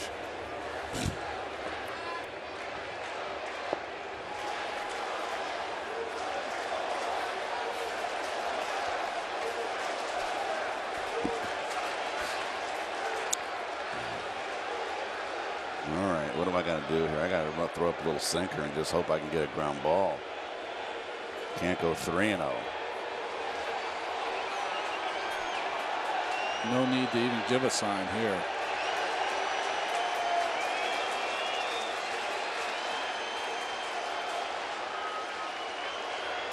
Oh, 3-0.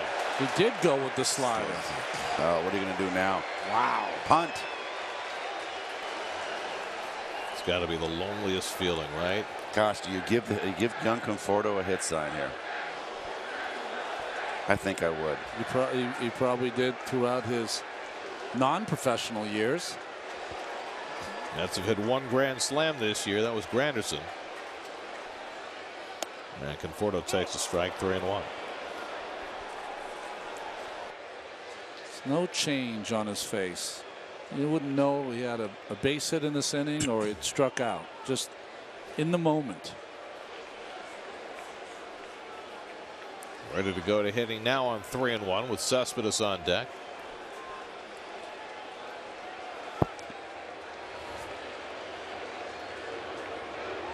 And Conforto takes a strike with a fastball. 3-2. It's a good pitch. He did put it in a good spot. But young Conforto can hit that pitch. But he's just, his patience is beyond his experience in the major leagues.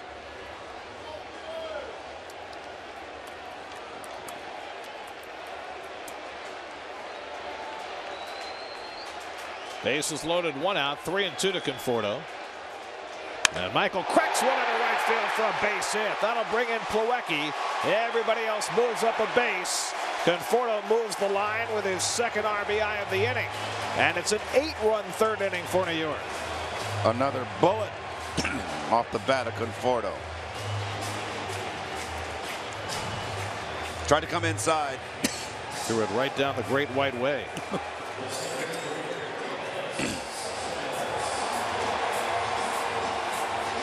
Wow.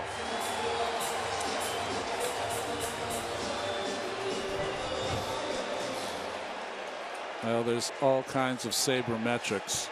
One of them is that Conforto has the hardest hit rate of anyone in the big leagues. I saw that. Over 30% and growing. You can believe that watching him every day. Yeah, right. Cespedes had a 2-run single earlier in the inning. He's the 13th man up. That's biggest inning ever was 11 runs. That was in Chicago back in 2006. They're threatening for that now. And Cespedes cracks it toward the corner. It's out of here! Yoenis Cespedes with a grand slam, and the Mets have an even dozen.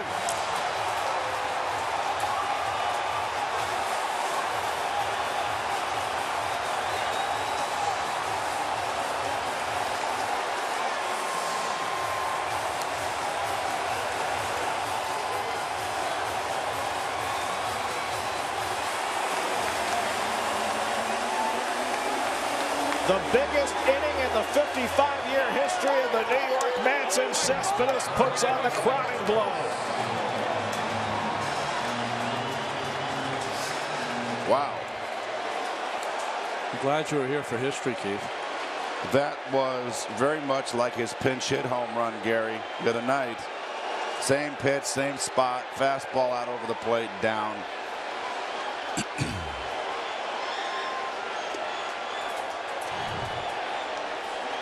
Oh, helicopter. That's what you get. Talked about his ability to hit the bad breaking ball for power. Well, this can maybe turn into a game now where Terry can get his irregulars in and get them some at-bats. Duda grounds one into the shift, and Panic throws him out. That's the second out.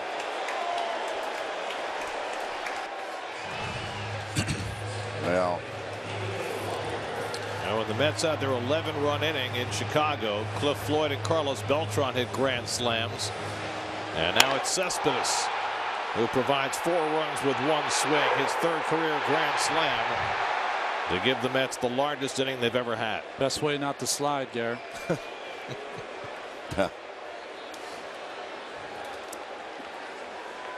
And now Neil Walker, the 15th man up in the inning. Now the grand slam by Cespedes means $2,000 for no kid hungry enough to provide 20,000 healthy meals courtesy of Citi.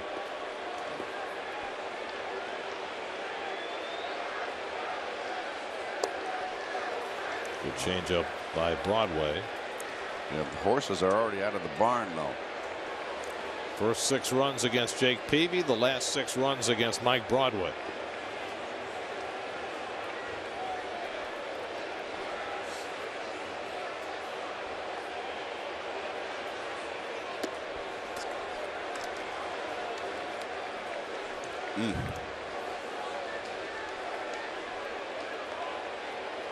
Kind of performance that could close in one night. Well, you want to get back in the uniform.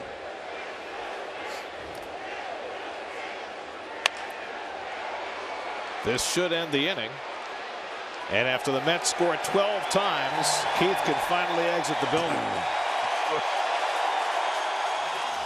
Keith, go find some chicken soup and mull over a 12-run inning. I'll turn on Howie on the way home. Thank you. We'll see you soon.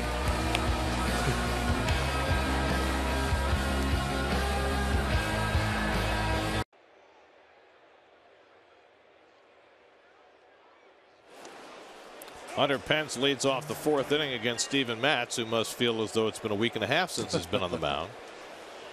66 pitches thrown by the Giants and a 12-run Mets bottom of the 3rd, shattering the club record for runs in an inning. That's you know, I always love to see history. It's fantastic to be in the booth and watch that kind of stuff happen. Well, Keith is now making the drive home. He's going to find a little medicinal relief for what is ailing him. But I'm telling you, there was some karma there.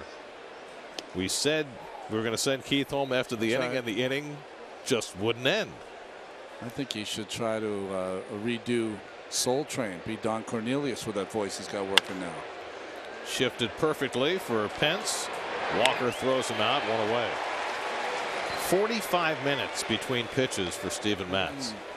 Let's check in with Steve Gelb. Steve? Gary, one of the fun things we thought we could do this year is check in with different players on the team and talk about that moment when they realized that Major League Baseball was actually a real possibility. And with the game going the way it is right now, we've got some time to discuss the guy on the mound a little bit, Steven Matz, who actually has a pretty interesting story when it comes to that. Goes back to his junior year in high school when he was actually a first baseman, only pitched 15 innings his junior year of high school, but he was trying to get either a D3 or a D2 look. So he went to a showcase, and for the first time, he was clocked as a pitcher, and he came in at 87 to 89 miles per hour consistently, blew him away, and it blew a lot of people at the showcase away. They said, you need to go to a national showcase. He did that, and he was thrown in the low 90s, 91 consistently. Said overnight there were scouts in his house seemingly every night. So to go from a guy expecting that you could potentially get a D3 look to now all of a sudden being one of the top pitching prospects took a little while for it to sink in for Steven Matz. Well, you know all about that, don't you? I do. It's you know, when you are a player in schoolboy ball, that's what you want to do, is you want to be that. But in today's game, if you can throw hard and you're left-handed, big time. And Brandon Belt draws a walk. First walk given up by Matz. So you just sat in the dugout for 45 minutes. He took 1 turn at bat in that span, and now you go to the mound with a 12-run lead.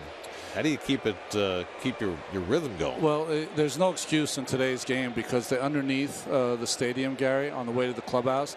They have a mound, a batting cage, a place that's warm that you can go and play a little catch if you wanted to. But if you didn't do that, what you want to do, and maybe he'll learn it over time, or maybe he does already, is when you come out, you make a real spirited 8 or 10 pitches warming up like you're in game condition. You know, you don't go out there and just lollipop it up there. You go and say, okay, the first batter is going to be Hunter Pence. Okay, fastball away, fastball in, breaking ball, changeup. You really try to replicate what's going to happen in the game. That's the best way to get through a long wait.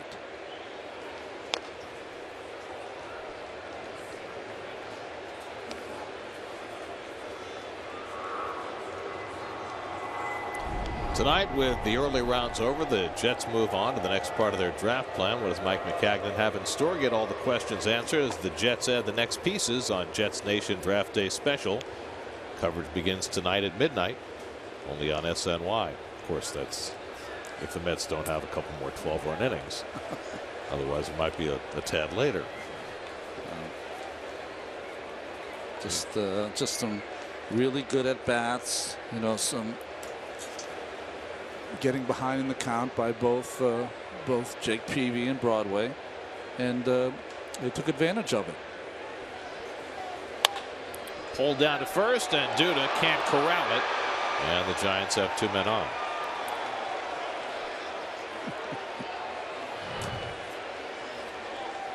Well, Lucas tried to smother that one, and it just hit off the end of his glove, and once it got through, there was no way for Lucas to get up and make a play. By the way, in that 12-run inning, Yoenis Cespedes drove in 6 of them. It's the first time a Met has ever done that. Butch Husky had 5 RBIs in an inning. Really, the game that Delgado drove in 9, he didn't drive in 6 in 1 inning. Not in 1 inning. Mike Broadway will bat for himself, lays down the bunt. Small solace 2-4 on the sacrifice, moving the runners to second and third. So Broadway is going to be asked to soak up some innings here. Yes, he is. Good bunt.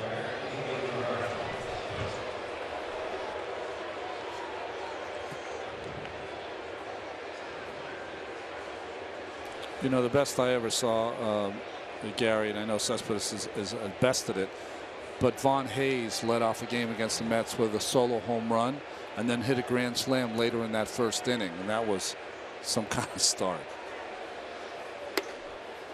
Now Angel Pagan hitting ninth in the order. Pagan grounded out his first time up. Well, Matz was able to scatter 5 hits over the first 3 innings and get some key outs while the game was scoreless. Now 12 runs to the good. Lined right at Walker, side retired. A bullet off the bat of Pagan, and Matz strands 2 more. 12-0 Mets in the 4th. Super Slow Motion is brought to you by your Mercedes-Benz Tri-State dealers. Mercedes-Benz, the best or nothing. Michael Broadway will have an extended run as we go to the bottom of the 4th. You know, we just saw that super slow-mo, and I mentioned it before in passing to our younger viewers. You might not remember, but Albert Bell was just an outstanding hitter for the Orioles and the Indians, and Trevor Brown now catching. Good move by Boch to get Posey out of the game, but he was a great breaking ball hitter. Cespedes is right in his league. As Drupal Cabrera bounces one down to Brandon Belt. 1 away. Cabrera was the first man Broadway faced when he came in. He was greeted on his second pitch with a double to the gap in left center, and at that point the rout was on. That made it 6-0, and the Mets would eventually score 12 runs in that 3rd inning.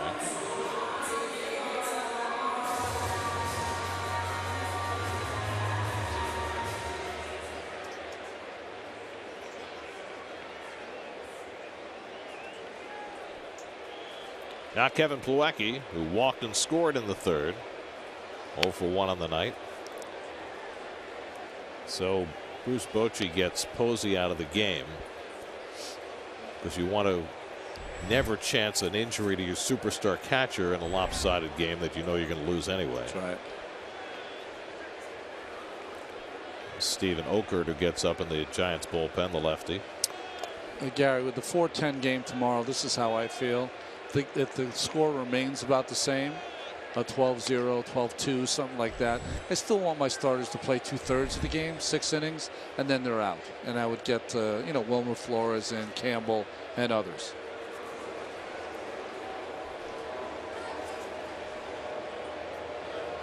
Plawecki grounds one for Crawford.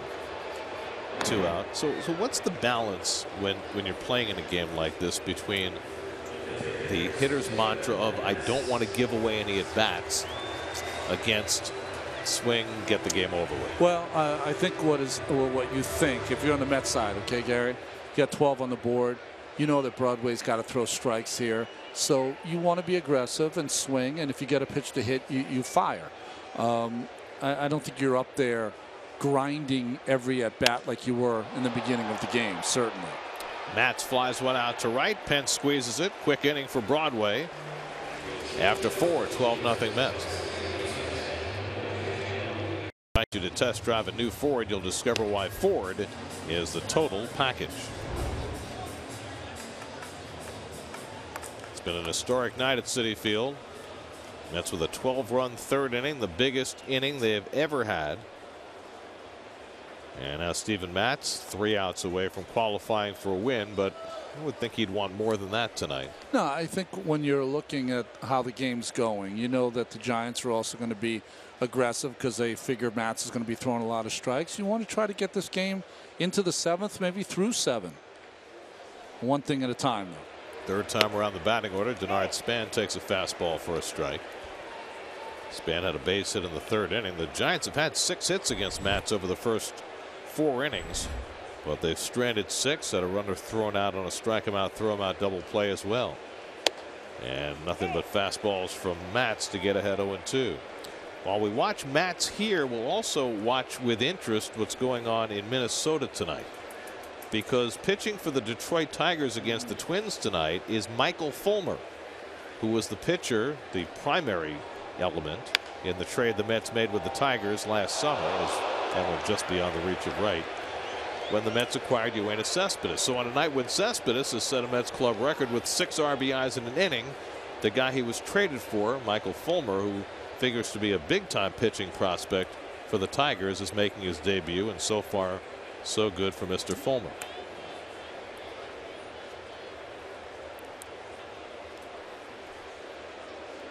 You know, the instances are legendary of late season deals like that, Yes. where a player goes to another team for a rental piece, becomes a star.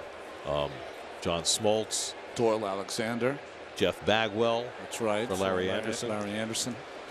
But in this case, because Cespedes did what he did last year, even if he hadn't re-signed, even if he had only done what he did last August and September and helped the Mets get to a World Series, then whatever Michael Fulmer would have done would have made the trade worth it. Even if he becomes John Smoltz? Yeah, I think so. Okay. And the fact that the Mets were able to get Cespedes back, even more so. Well, I liked Fulmer's comments today. He was asked, he said, listen, I've been waiting for this. My family's been waiting for it forever.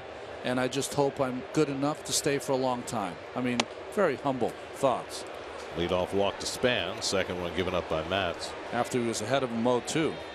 And of course the other piece of the deal is, you know, if Michael Fulmer stays in the Mets organization, when does he get his chance? Yeah. Well, so it's you know, it was obviously best for the Mets to get Cespedes, but it was also best for Fulmer to get out of the Mets organization. Yeah, exactly.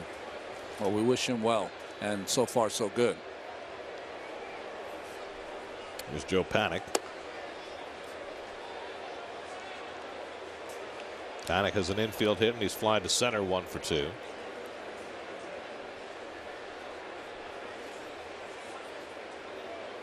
Due to playing behind Span with a 12-run lead. So and Matt's having trouble throwing strikes, and Plawecki will go out for a toss. Well, you've noticed he's become very fidgety on the mound, almost like he's just hoping this inning gets over quickly, so he's a pitcher of record.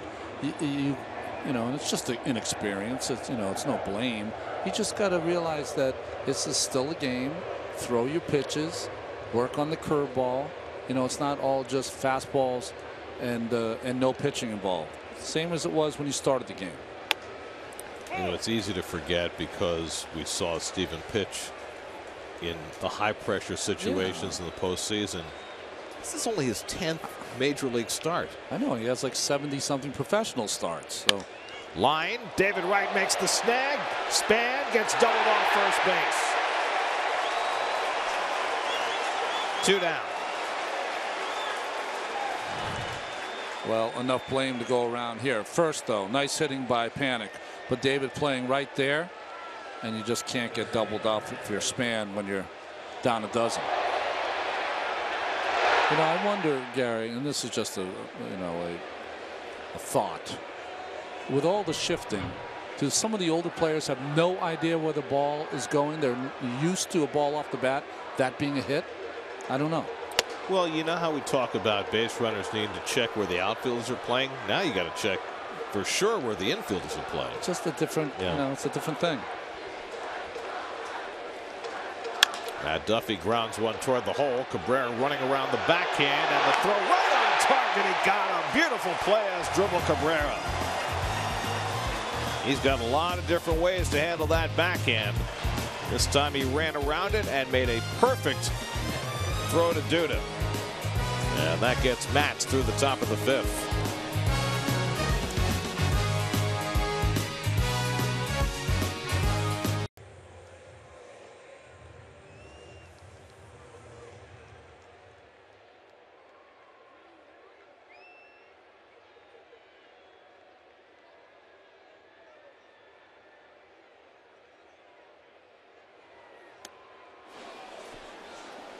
Curtis Granderson takes ball 1 as we start the bottom of the 5th inning.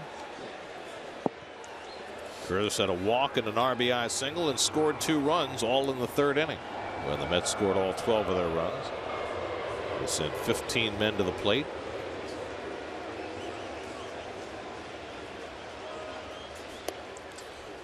Boy, watching Asdrubal Cabrera play shortstop is a fun thing to do. He has a great sense of self, great sense of time, great sense of how to get the ball over there and just beat the runner by a step. Granderson lifts one foul, and that'll make it into the seats. We've seen Cabrera make backhand plays several different ways. We've seen him use the Ray Ordonez slide.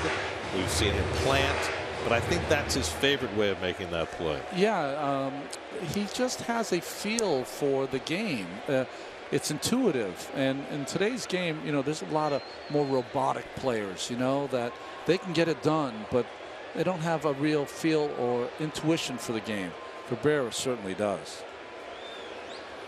Granderson pulls one into the shift. Panic down to a knee. Almost panics, but stays calm and throws out Granderson. There's your 4th, 5th inning recap. Yoenis Cespedes did all of that damage in that 3rd inning. A 2-run single and a grand slam. First Met ever to drive in 6 run-ins in an inning, and the first inning in which the Mets ever scored 12 runs. Nothing against Ford, but that's got to be the worst recap we've ever had in the history of the game. I mean, that recaps nothing of what happened in this game so far.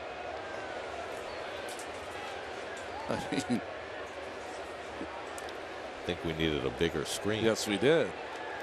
David Wright's been on base 3 times already tonight. 2 walks and a single. He scored twice. Well, Mike Broadway was brought in when Jake Peavy imploded in the 3rd. He had a rougher time of it than Peavy did. Wound up being charged with 6 runs in that 12-run 3rd. But he has stayed on, and now he's retired 6 in a row since the Cespedes grand slam, which I understand counts as closing the barn door after the horse is gone. But at least he's giving the Giants the innings to protect the rest of the bullpen. Wright lifts one deep to right. Pence going back, has room. 2 out. Tonight's Cold Hard Facts brought to you by Clean Crisp Coors Light. Most batters in 1 inning this season. This 3rd inning for the Mets tonight. Not the most batters the Mets have ever sent to the plate. In that 11-run inning in Chicago in '06, they had 16 batters come to the plate.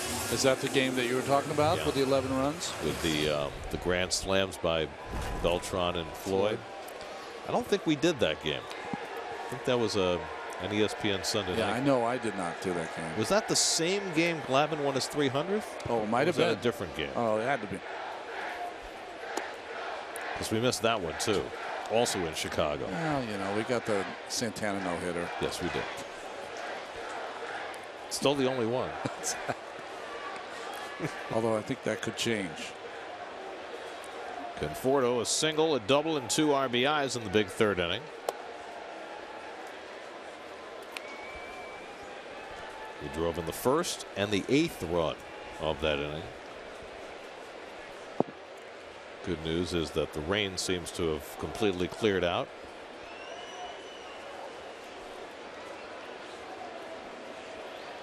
In case you were thinking, you know, maybe we wouldn't get 5 innings in. Shallow left center, sinking fast, but Pagan gets there to make the play, and that retires the side. So Broadway has settled in to retire 8 in a row after 5, 12-0 Mets.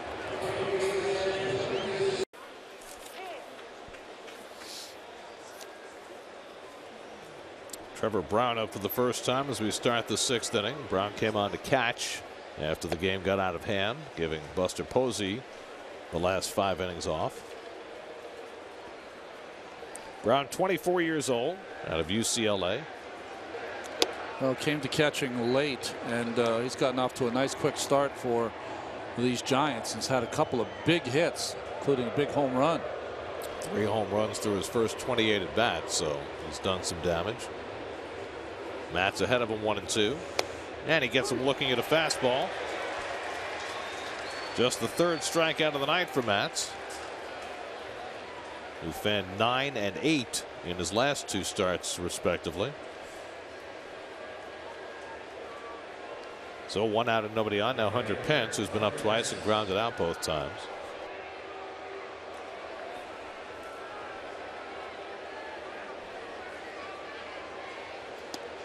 The change up there to start him off. So a breaking ball to Trevor Brown to start him off, and now a change up to Pence. So including all of his pitches here. Good move by Steven.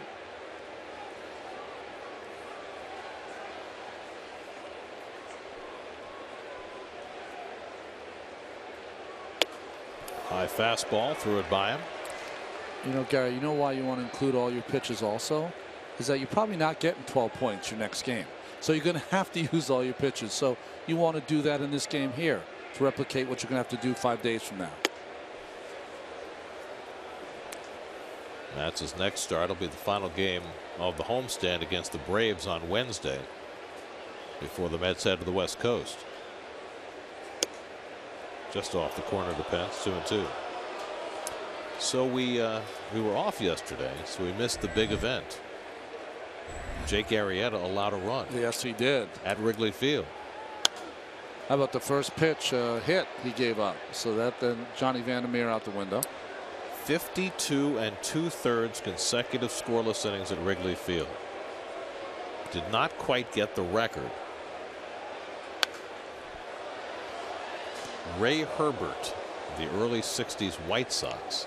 He missed the record by an inning and 2/3. And he didn't have a quality start, too, because he only went 5 innings, which Joe Madden explained. Well, I think we leave that record to Gibby because it's more important that we have him ready for. By the way, I seem to remember he only went 5 innings against the Mets. Of course, that wasn't a Wrigley, but you know what I mean. That was Murph. Line the other way, foul. And Murph had a 3-run homer in the first inning against him. That's right. Hanging hook. Just inside the foul pole. That's right. Man.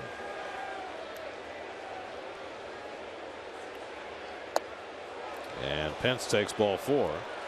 So there's the third walk given up by Matz, who's kind of staggering his way through the latter stages of this game. After getting the huge lead, he's walked a batter in each of the subsequent innings. Well, Jerry Blevins up in the bullpen. I was talking about him using all his pitches. Certainly not the 3-2 changeup with the 12-run lead.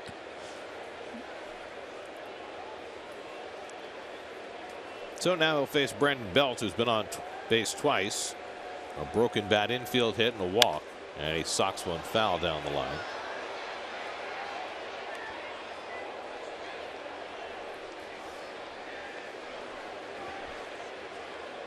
See the defense all the way over, completely empty on the left side of the diamond.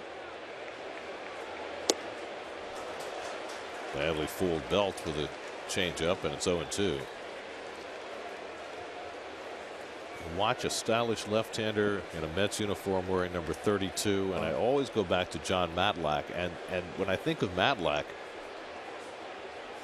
I think of a guy who never had a 12-0 lead. That's right. He always was in a 1-0, 2-1, 3-2 game. Well, he threw a lot of shutouts himself, but you're right. He lost a lot of close games, a lot of 1-0 games, 2-1 games. And Belt foul tips it. Plawecki hangs on. That's the second out. John had more of a herky jerk kind of motion. Steven Matz, you would teach every left-hander to have this kind of motion. Little cutter, and that was the best one he threw all night. And Matlack had more of a leg kick, hit the ball incredibly well.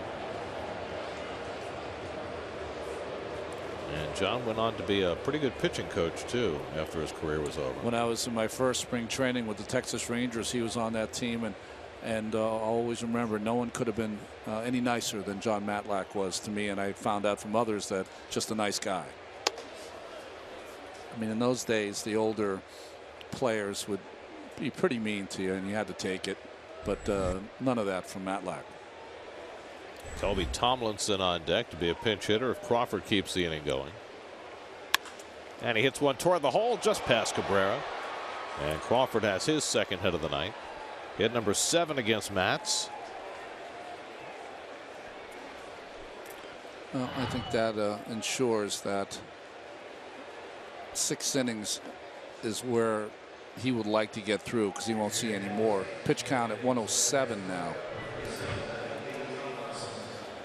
17 games in 17 days. Pitchers are going to be every 5th day now. And he'll pitch on the 5th day his next start, but it'll be a day game, so it's almost like he has 4.5 days. Tomlinson, the pinch hitter.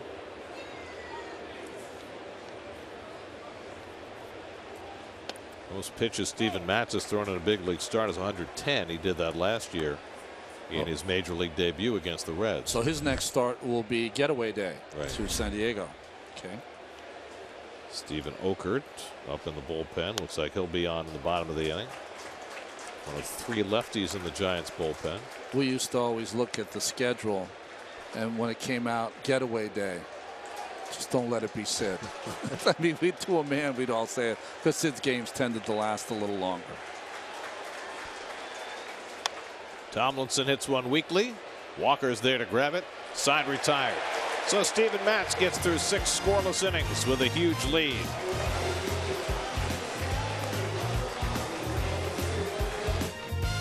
Connor Gillespie stays in it, comes in to play third base. He'll hit third. Kelby Tomlinson, who pinch hit, stays in at shortstop, and the new Giant pitcher is Stephen Okert, making his 5th big league appearance. Yeah, drafted in the 4th round by the Giants in the 2012 draft. Only 24 years old for this young left-hander, getting a chance to pitch here in the Big Apple.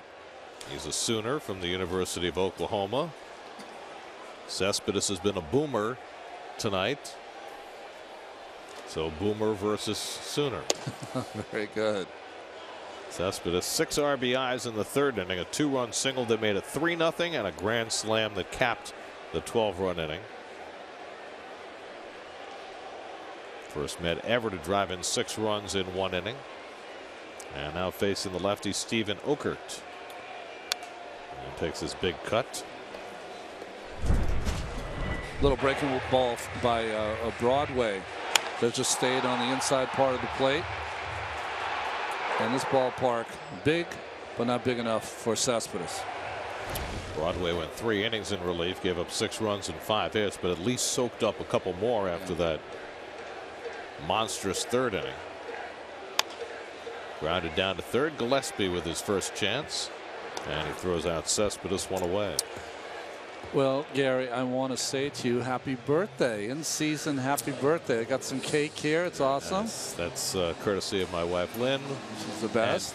And, you know, I guess I'll always remember the date of the 12-run inning. Oh, that's right. On your birthday. And there's genius on this day because Jerry Seinfeld's also celebrating his birthday.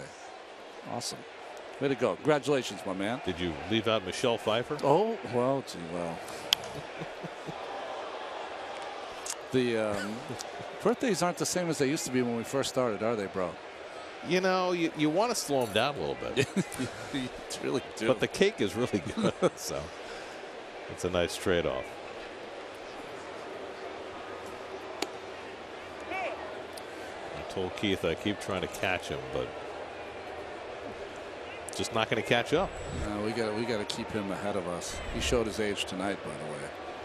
Not even a 5 and dive. Or 5 and fly. But he got 12 in the bottom of the 3rd. That's enough. I'm telling you, he got out of here about 42 minutes later than we thought he would.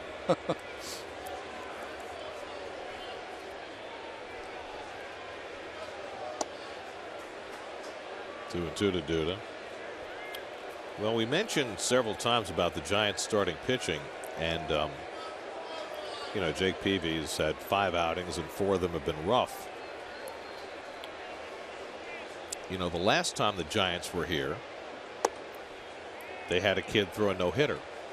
That's right. Chris Heston, he's in the minor leagues and he's pitching tonight in AAA. So it makes you wonder whether the Giants would contemplate making a move. Well, when you have a veteran like Peavy, and especially I mentioned before, last 14 starts last year, he was 11 and 4. Broken bat pop-up. And I think part of it, Gary, goes to where you are in the standings. You know, the Giants right now are tied with the Dodgers, if I'm correct. You know, if you were far behind, maybe you might think of a knee-jerk reaction and making an immediate move. But you know, you sometimes the veterans will get a little more look, especially from Bruce Bochy, who has a long history with Jake. Here's Neil Walker, who's 2 for 3, had an RBI double in the 12-run 3rd. Now getting a chance to bat right-handed for the first time tonight. Okert throws a little bit like James Russell, Well, 3/4. Suppose a little harder than James.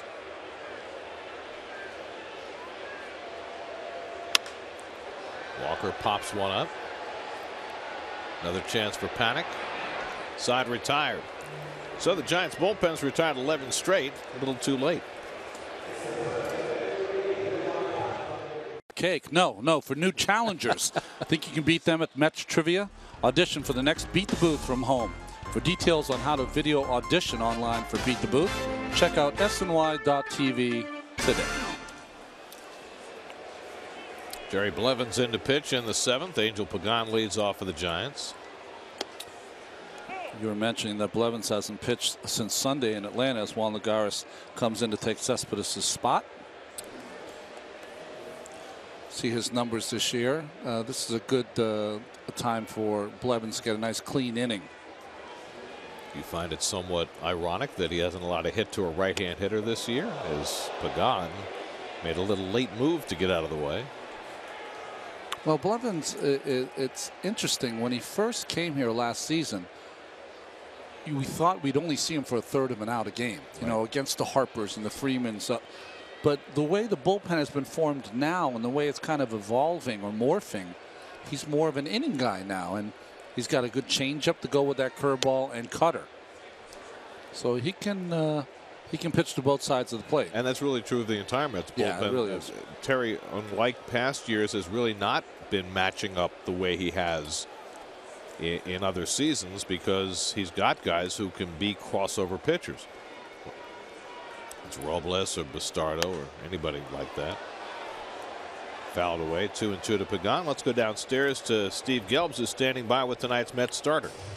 Gary, fun night to be the Mets starting pitcher. You get a lot of run support there. And Steven, you know, for you, obviously you'll take those 12 runs any day of the week. But how difficult is that, just from a pitching standpoint, to go back on the mound after that much of a delay? Yeah, it definitely is, especially a night like tonight, a little colder night. You get a little stiff, but I went down in the cages here, threw a little bit, and was able to stay loose. And, you know, I'll take it every time, like you said. How much do you do that during the inning? At what point do you say to yourself, this has been long enough, I need to go out there and throw some pitches in the cage? There's no specific number. It's just once you feel yourself getting a little tight, head into the cage, and there's got a little massage thing down there to just keep everything loose, and then I had to hit. So when you go back out there on the mound, are you saying to yourself, you know what, I've got this cushion, let me pitch a little bit differently here and just try and pitch to contact a little more and get some quick outs?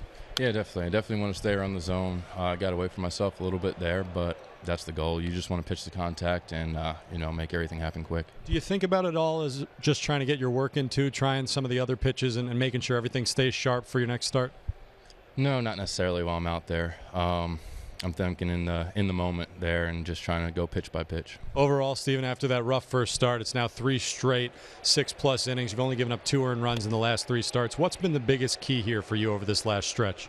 I think it's just more of a focus. Like I said, just going pitch by pitch and not worrying about what just happened, not worrying about what's going to happen. Just focus in on that pitch in the moment, and that's it. Finally, what is the pitch for you that you think's been working best, and what at this point are you saying to yourself, this needs a little bit more work here? Tonight my curveball wasn't where I wanted it to be, so I would say that needs most improvement, and my changeup was pretty good for me tonight, so I'm happy with that. Pagan just hit a home run, so that'll do it for this here with Steven Matz. Steven, we appreciate the time as always, and now let's send it back out to Gary. All right, thanks very much, Steven. Thanks to Steven. Angel Pagan breaks up the shutout with his 2nd home run of the year as he takes Blevins deep, and now Jerry has given up a hit to a right-hand bat. Pagan's taken the best at-bats of anyone tonight. He's hit 3 line drives, including that one over the fence. He loves coming back here, doesn't he? He really does. You know, that was great listening to Steven, though, talk about staying in the moment. And I think for folks at home, you know, you think of that and you say, well, that makes total sense. Why wouldn't you stay in the moment every pitch? It's hard when you're a youngster. You know, you think of results more than the immediate thing that's happening right now. You know, you envision after the game shaking hands and a victory as opposed to, boy, I've got to throw strike 1 to Denard Span. Once you get to that point, it makes it a little easier when you have the kind of stuff that this staff has. Span hits the curveball out to center, and Lagares patrolling there. 1 out. Well, that takes us to tonight's starters, brought to you by People's United Bank, and two very different experiences. Matz was able to scatter 7 hits over 6 innings. Jake Peavy never really had a chance. Well, he doesn't walk anyone, so you knew he was out of sorts when he has 5 walks. You know, Jake was trying to do what you do at a later in your career, trying to use a lot of breaking pitches behind in the count. He just never could get ahead of the hitters. Here's Joe Panik, 1 for 3 on the night. And he takes the curveball outside.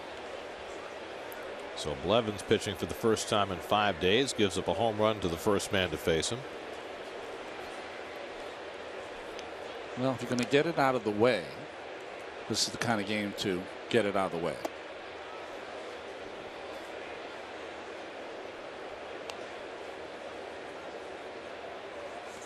You know, and I don't think I know I haven't talked about the bullpen enough, and you know, this is a different kind of game, so it's probably the improper game to talk about how good they've been, but they have been. 2.54 ERA out of that bullpen, and it seems like every night there's a different star. I think when this year began, you looked at the Mets' overall picture and you said starting pitching, okay. Yeah. Lineup should be okay. Deep. What you were concerned about was up the middle defense with, you know, Cespedes playing center, which isn't his best position. Yeah. Cabrera and Walker, 2 newcomers. You didn't quite know what you were going to get. So there was a question mark there, and I think that certainly for the first month of the season, that question has been answered in the affirmative. They've been terrific. And the other question was about the bullpen, and I don't think you really knew exactly what the Mets had in front of Familia and how well Familia would bounce back after all those innings last year. All those innings last year, you know, some of the good and bad that happened in the postseason. And let's not forget, Jay Reese had an historically great year. I mean, it was fantastic. So, you know, most people expect, well, he's just going to do it again this year. I mean, it's not that easy. But he's got some weapons down there. I think Robles has improved his slider. That's great. I think Addison Reed has improved his slider, and we're talking about a guy that knows how to save games when he was in Chicago. Bastardo brings him a nice lefty with some power himself. Panik strokes that one to center, but right at Lagares. 2 out.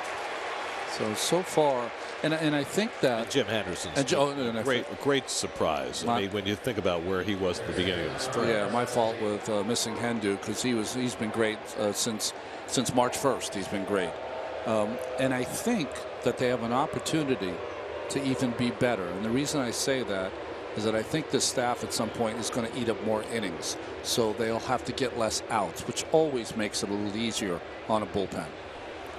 2 out and nobody on. Connor Gillespie will bat for the first time.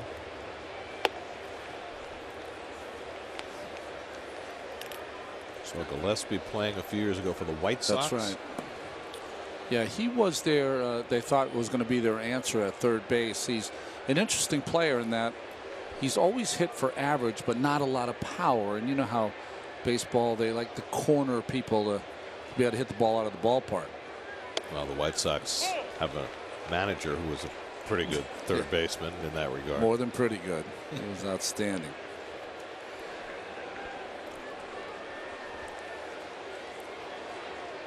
Well, it's going to be interesting to see when Josh Edgin is ready, and that should be, you know, in the next week or two, where he fits with this bullpen, or whether he's going to get extended time in the minor leagues when his rehab is done.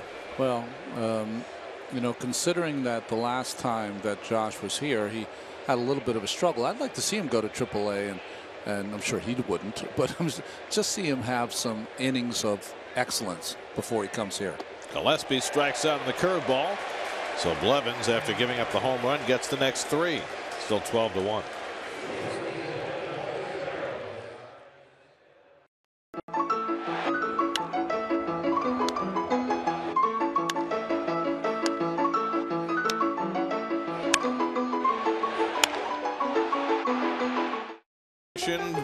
Dozen runs for the Mets in the 3rd inning.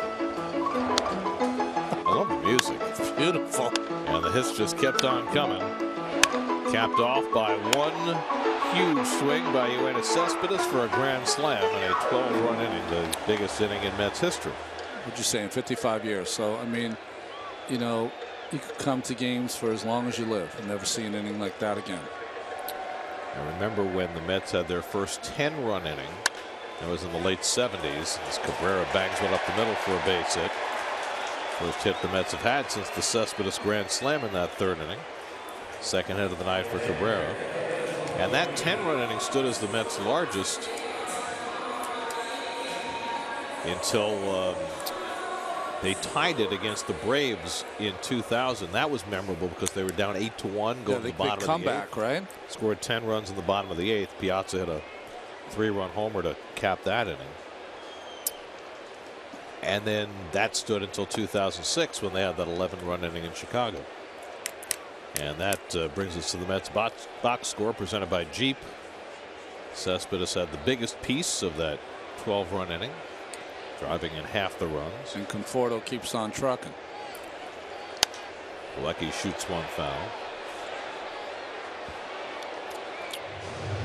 I always laugh whenever you talk about, I always call that my dark period because I didn't watch a lot of games then. But every time you talk about those great moments in the late 90s, 2000, Mike is always at the center of the big hit or. I mean, you know, Piazza's going in the Hall of Fame this summer. It's a huge year for him. And, you know, careers get defined by numbers. But having watched him over the course of his Mets career, I think more about moments. Yes. That's drilled to left field. Back goes Pagan. It's over his head and up against the wall. Cabrera to third. Pilecki will use his discretion and hold at first base with a long single. Well, we saw the other night Pilecki hit 2 balls hard, one for a base hit, one that was robbed by Billy Hamilton. So every game mixing in a hard hit ball. This one I thought was going to be a double, but Angel played it nicely off a field he knows a lot about.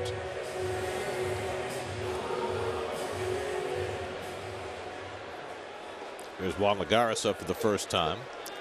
Came in on the double switch last inning, hitting 9th in the order, 1st and 3rd and nobody out. I mean, Mike had so many special moments as a Met, but there are certain ones that stand out. The home runs against Clemens, which led to the you know, the bat throwing in the World Series.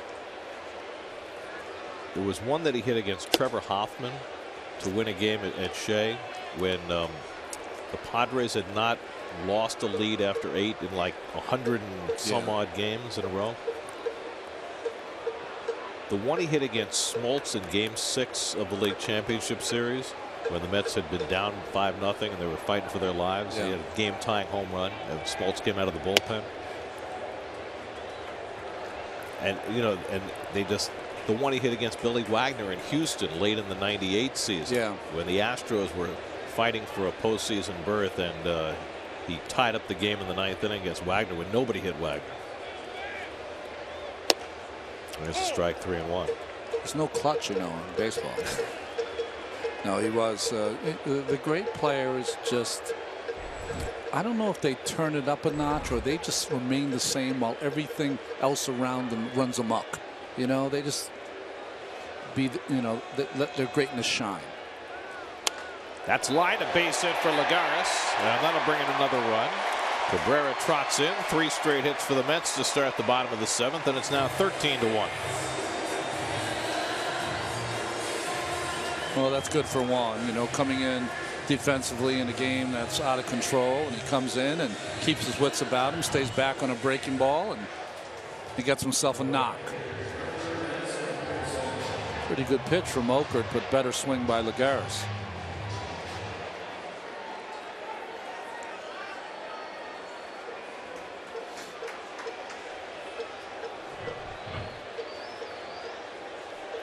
So now Curtis Granderson is 1 for 3 and a walk tonight.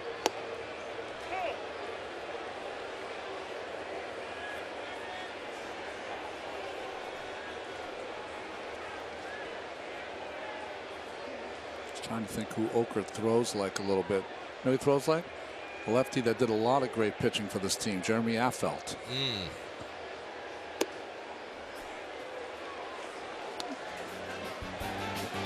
Verizon trivia question for tonight. Which 3 pitchers have had 100 or more strikeouts as a Giant against the Mets?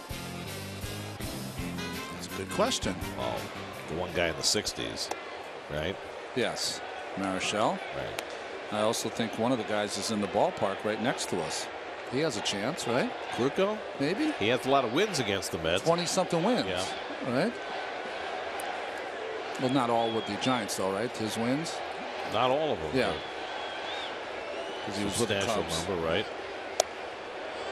I mean, Lincecum or Kane, one of those guys could certainly be on the list.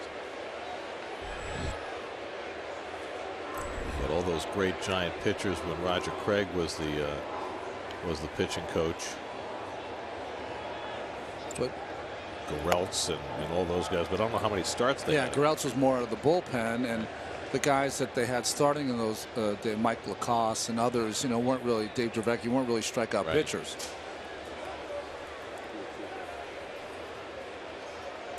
3-2 to Granderson with nobody out. David Wright on deck. And he struck him out. That's the first out of the inning. The only guy I'm sure about is Marichal. Yeah. But Mike Kruko is on the left there along with Dwayne Kuiper in the Giants booth. There's the 2 Ks. If you ever have a chance, folks, you got to listen to those guys. What a broadcast. Just outstanding. They're good buddies, so that comes across. Real knowledgeable, and they have a blast. Kruko has a little bit of Dennis Eckersley in him. Big time. In that he has a language that you have to kind of listen to fully grasp. Yeah, he has like Kruko speak. I love it.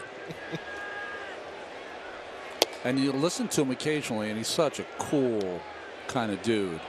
But occasionally, if he gets mad as an opposing player, you'll hear him say, like, "Sit down, meat." Like you got to know what he means.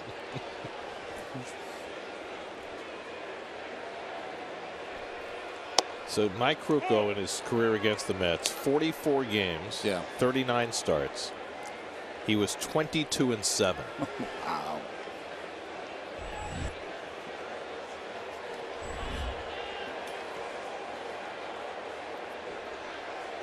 I mean, he just had to toss his glove out there.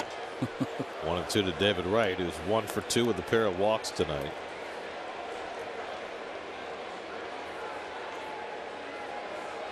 So he had 22 wins against the Mets. His next most against any team was 13 against the Dodgers. He's like Randy Tomlin was with the Pirates in the early 90s, although Tomlin didn't have nearly as distinguished a career. Wright is out on strikes, so back-to-back strikeouts for Okert. So let's answer our Verizon trivia question. I'm going to still stay with Krug with 39 starts. Come on, Krug. Marichal, Kruko. Nope. No. Wow. Perry. How can we get knocked at the Lord? Missed the Hall of Fame. Bob Bolin. 1968, the year of the pitcher. Yeah. A lot of pitchers had great years. Denny McClain and Bob Gibson and Louis Tiant. But look at the numbers for Bob Bolin in 1968. Okay, I will. Kruko, by the way, had 84 against the Mets as a Giant, 168 for his career. I'm going to have to get on him about that. That's weak to win that many games, not have 100 Ks.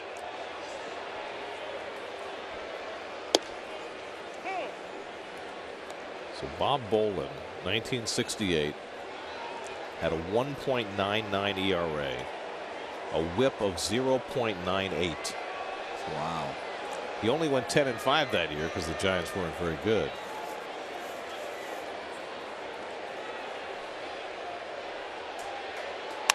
Conforto hits a rocket right at Panic on a couple of hops. And that retires the side, but the Mets tack on a run. Yeah, fun at the ballpark tonight when your team's up by a dozen. As we go to the 8th, Eric Campbell comes in to play left field. As Michael Conforto comes out, Logan Verrett will pitch. Versatile Verrett. He can pitch if it's a 1-run game, and he can pitch if it's a 12-run game. But he's done a great job out of that bullpen also. Got a couple of victories in the series against the Reds Monday and Tuesday. Became the first Met to get wins on back-to-back days since Joe Smith back in 2008. I do have to say, Joe Smith was one of my favorite Mets. Just an outstanding guy. Every time I see him in Los Angeles with the Angels, if I'm doing a game out there, he comes over and he talks, and he's just really engaging. Great young kid.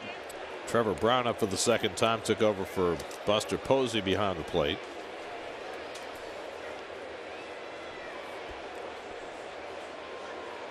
So Jerry Blevins worked an inning in relief, allowed the home run to Angel Pagan that broke up the shutout. Oh, there's a nice shot of our cameraman in center field. You ever try that? Running camera? I have. It's really hard. Unless you're at the camera that Al has. Well, that's easy there. He doesn't have to do but anything. all the other ones are very difficult. Oh, Al doesn't. He doesn't do anything. He just stands there and takes the same shot for 9 innings.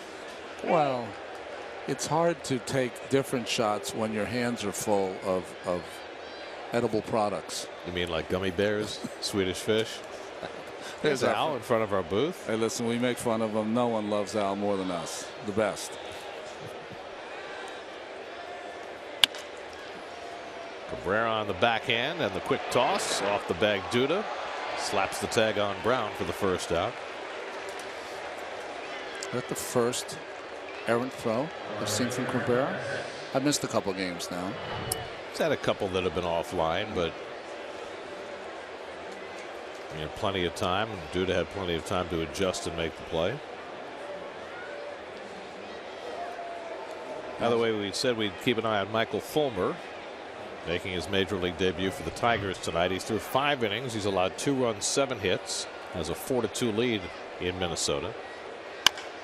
Slowly hit down to third. And David Wright makes a low throw, and Duda can't handle this one. Survives the meeting with Pence, comes off the bag, but they say he had not made any move to make a turn, and so he is safe. Well, David doesn't rush this throw. He just doesn't get anything on it. And a tough bounce, and Duda tries to make the play. Pence is not a small man now. Pence is 6'4", 200 pounds, and he ran into the wall of Duda. Like Wall of Voodoo. Right? Mexican radio, Wall of Voodoo? Exactly. Zappa. Almost got zapped. So they're going to score that error on David Wright. A 1-out base runner. Brandon Belt takes a strike. Gregor Blanco, the last man left on the Giants bench, is out on deck to pinch hit. 3rd error of the year for David Wright.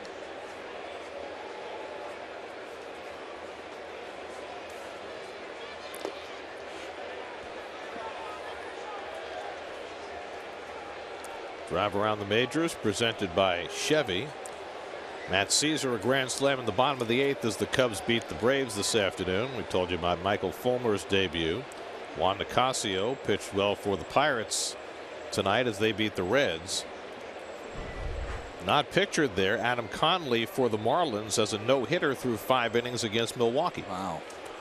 The lefty, right? Yep. Marlins playing wonderfully right now. Of course, this is their first game now since finding out that they'd be without D. Gordon for 80 games. Who's going to play most of the time? Dietrich? I would think Derek Dietrich. Maybe they slide Prado over there a little bit. Yeah, okay. All right. They still have Donovan Solano, right? Yeah, in their farm system. Lucky. I mean, to dig down in the dirt. Always have to think, because Jonathan's the catcher, Right. Donovan's the second baseman. I think they're both with the Marlins now, right? Yeah. But, you know, give the Marlins credit. Forget about the Gordon suspension. To go to L.A. and sweep 4 games from the Dodgers. Yeah. That was big time. Well, they hung a 7 mark on Kershaw, right? Right. Rallied late to win last night. Actually, D. Gordon induced a balk that provided a key run in that win last night. And I guess what happened was that Gordon decided to drop his appeal of the suspension, Yes. which I guess had been in progress for a while. He did it after the game. Right, and that's why it was announced at 1:20 Eastern time this morning. Yeah, because the game was 10:15 in L.A. Lagares has this one measured, and Belt is retired, 2 out. And now Gregor Blanco will be the pinch hitter. Is that who is that in tribute to? Is that a? I don't know. It's got to be some kind of a Giants thing. Yeah, definitely a Giant thing. I just don't know. Crazy. For years, everybody was wearing the panda hats. That's right. When Sandoval was there. Well, I know they're selling the kind of dread hats for when Johnny Cueto pitches now.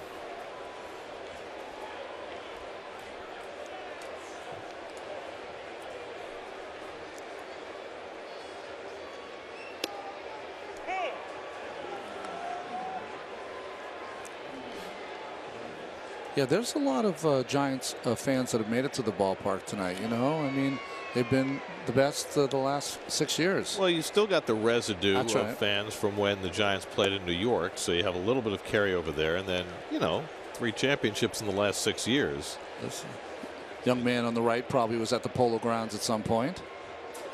That's a different kind of Giants. I would go with the extra large, just my view personally.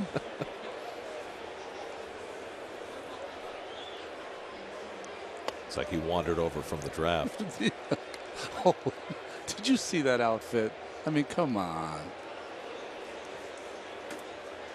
Well, I mean, if you're going to get the big money to be drafted in the first round, you could at least afford a full shirt.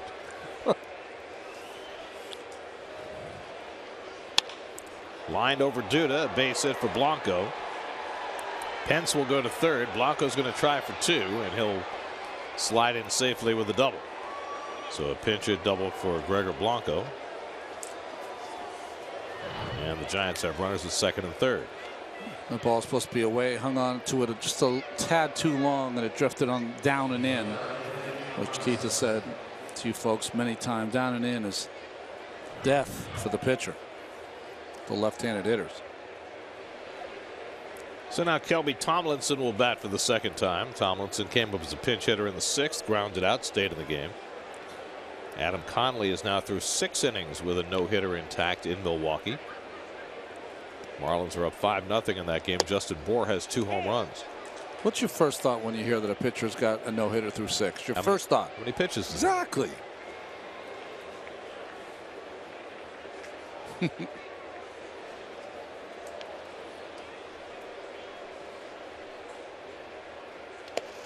stop by Plawecki. That saves a run.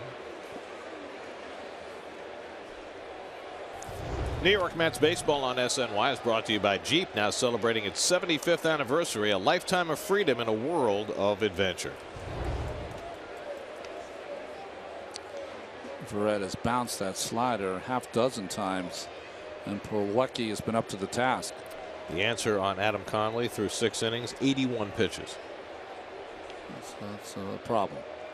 Well, we'll get a chance for 7 and perhaps 8. 9 could be an issue, particularly a young pitcher who they value highly. Yeah, you'd have to have an easy 7th inning. I think that's the key. Sonia Bastardo up in the Mets bullpen.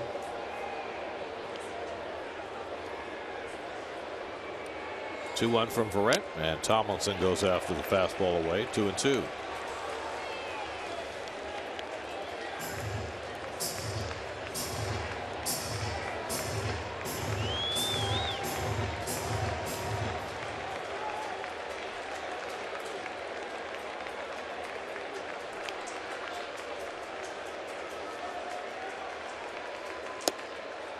Off the corner, full count.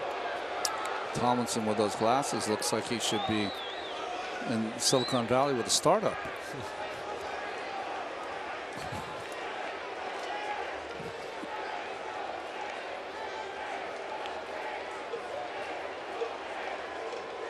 Three-2 from Verrett, and he misses wide, ball 4 to load the bases. So an error, a double, and a walk have filled the bases for the Giants in the top of the 8th. And Angel Pagan, who homered to break up the shutout in the 7th, will get another crack.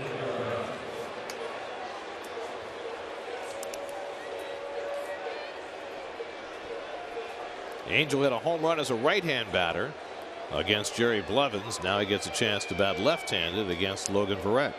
2 home runs now and 12 RBI on the season for Angel. Both of his home runs have come batting right-handed.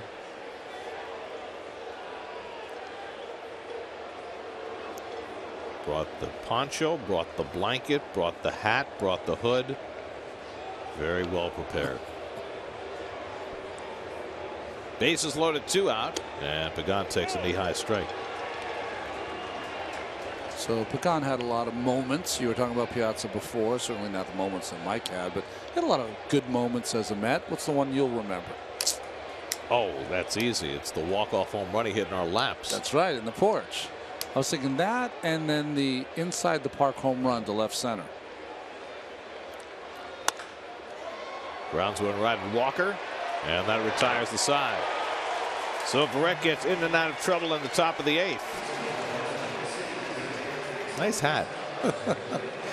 Game of this series, Jacob deGrom, coming off a victory in his first start back from paternity leave, will go up against Matt Cain. Our coverage begins tomorrow afternoon at 3:30 right here on SNY. And there are your city probables. Sunday's game, a marquee matchup, weather permitting. Noah Syndergaard against Madison Bumgarner. 1 o'clock Sunday afternoon. Gregor Blanco stays in the game in left field, and the veteran left-hander Javier Lopez will pitch the bottom of the 8th. Well, 38 years old, but he's played a big part in their World Series championships, but he's having a hard time. Lefties are hitting 500 off him, but he's retired all the righties. Just opposite of what usually his role is.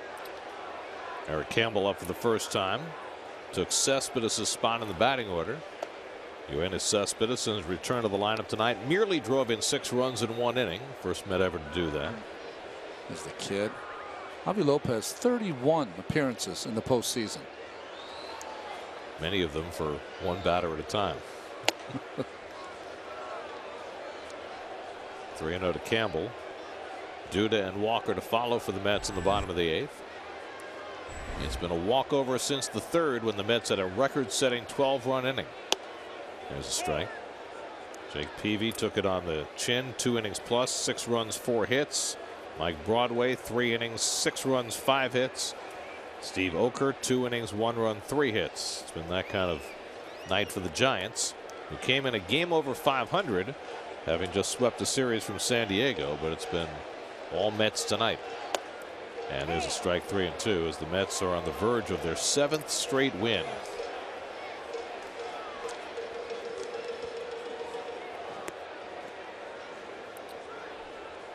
Well, here's a 3-2, and Campbell strikes out, 1 away. The Big Poppy farewell tour got itself a rousing ovation tonight. 2-run homer off Delton Betances in the bottom of the 8th. Boston beats the Yankees 4-2. Wow. Here's Duda. 2 walks, a ground out and a pop up. He's 0 for 2 on the night.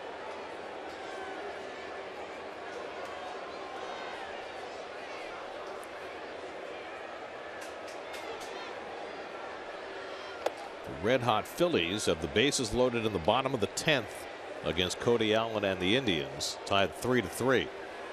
So the Phillies, who've won 6 of 7, could be on the verge of another win. They've been a very nice surprise over the first month of the season. They're playing hard for Pete Mackanin.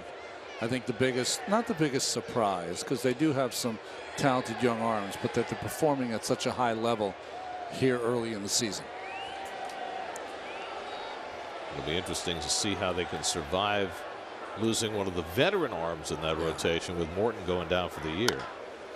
Duda gets jammed, and Panic makes the play.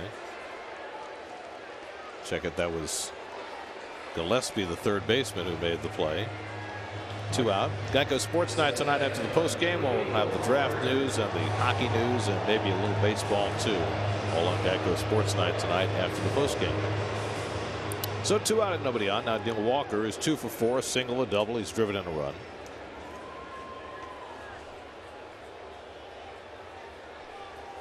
Let's have 12 hits tonight. 8 of them came in that 12-run 3rd inning. I mean, it really felt at some point that that inning might not ever end. what do they say? Your offense is going well if you hit for a half hour. Well, they hit for 45 minutes.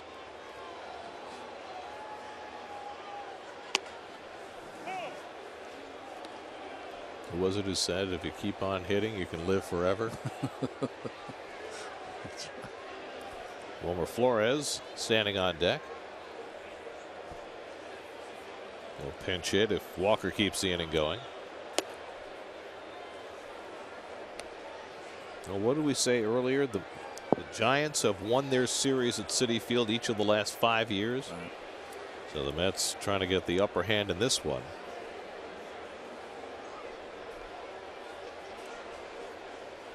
Well, it's going to be interesting to watch the matchup on Sunday because not only are both pitchers just fantastic. Bumgarner, of course, has done so much in his career, young career already. Both good hitters also.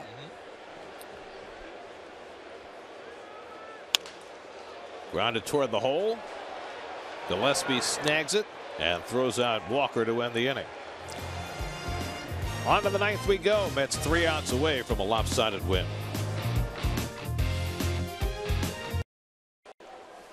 Nicest man I know, Gary Apple, isn't he? Very, very kind. Gentleman. Antonio Bastardo will try and secure the final 3 outs for the Mets. Facing the top of the Giants batting order, Denard Span, who's 1 for 3 and a walk tonight.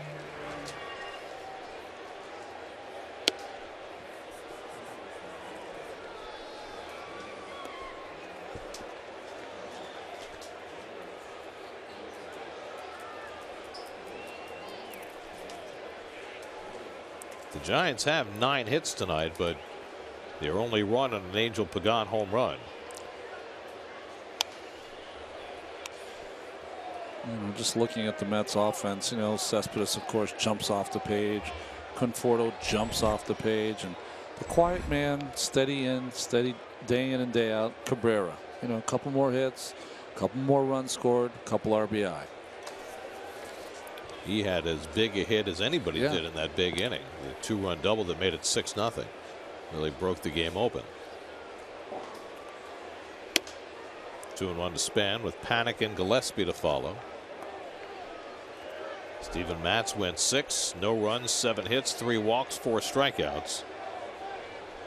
And a chance for his 3rd straight win.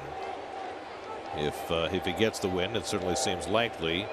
Matz will be 7-1 in his major league career. In 10 starts. Span pops one up. Duda over near the railing.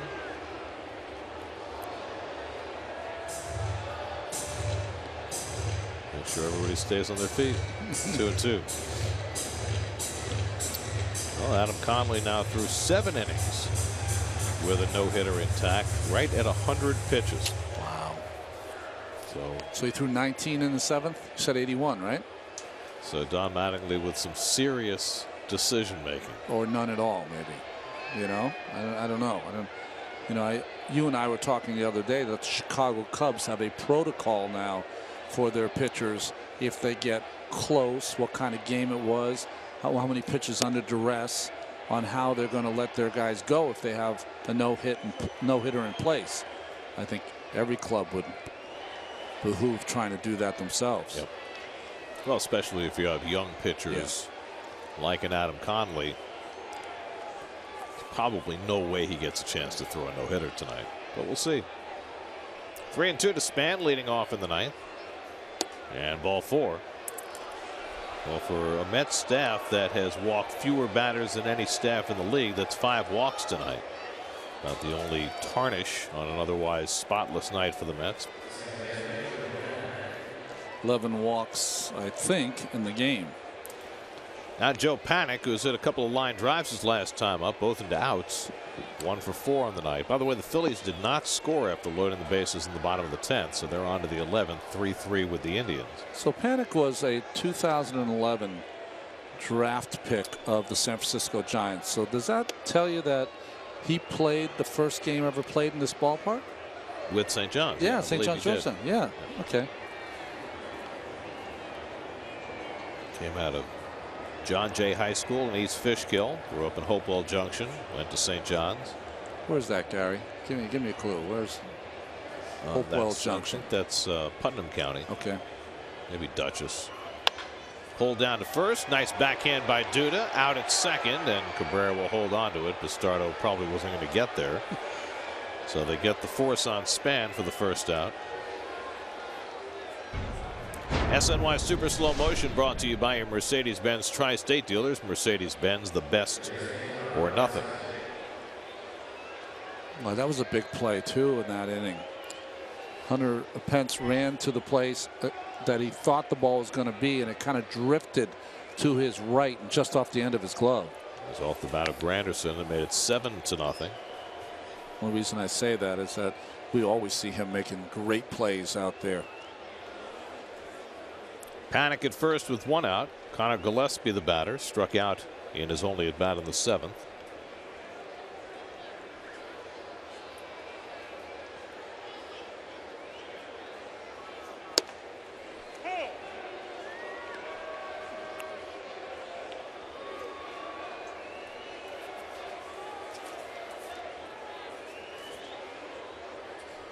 Bastardo working for the first time since Monday night when he had his first bobble in a while. Faced 2 batters, gave up a walk and a base hit. But before that, he had really been locked in.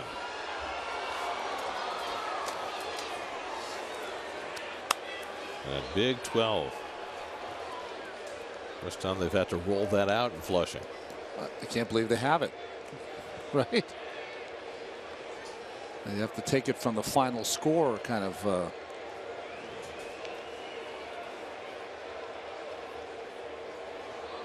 I wonder with the hand-operated scoreboards, will they actually have to have like numbers on little boards? Like Wrigley Field? How high do they go? I mean, Fenway Park? Do they have a 15, a 16, a 20?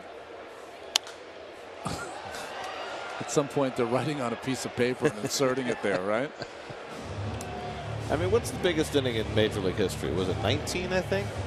I don't know. Don't know that. I don't think I've ever seen a dozen runs put up in an inning. I mean, you could. The Mets next 55 years might not do that, right? Well, they hadn't done it in the first 54.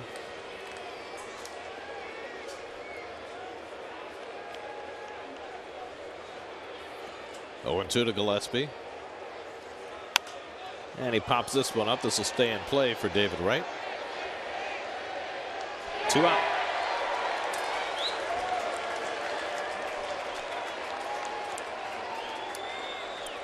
So the Giants are down to their final out of the night. Trevor Brown will come to bat.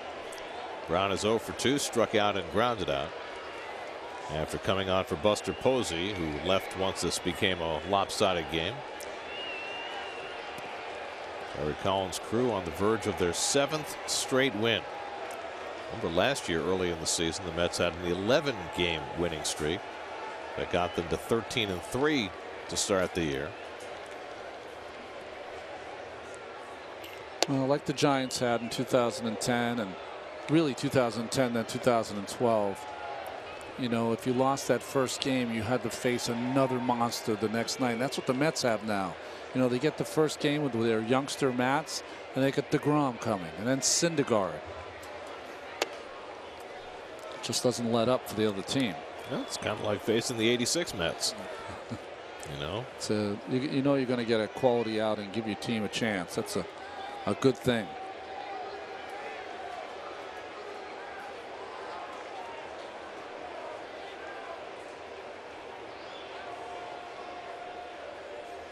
The all-time record for runs in an inning is 18, but that was done in 1883. So the modern record is 17 by the Red Sox in 1953.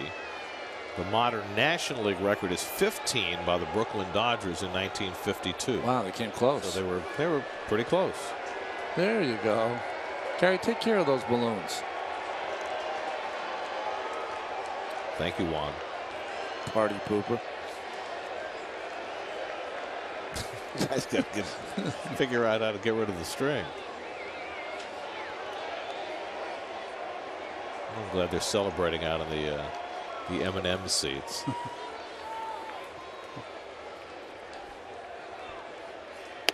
And there's ball 4 to Brown. So 2 walks in the inning for Bastardo and 6 for the night for the Met pitchers. 6 for each team now. 12 Total. And so Hunter Pence will get another crack at it. Pence is 0 for 3 and a walk tonight. Survived dropping a fly ball in right field. Survived smacking into Lucas Duda at first base. And here comes another balloon.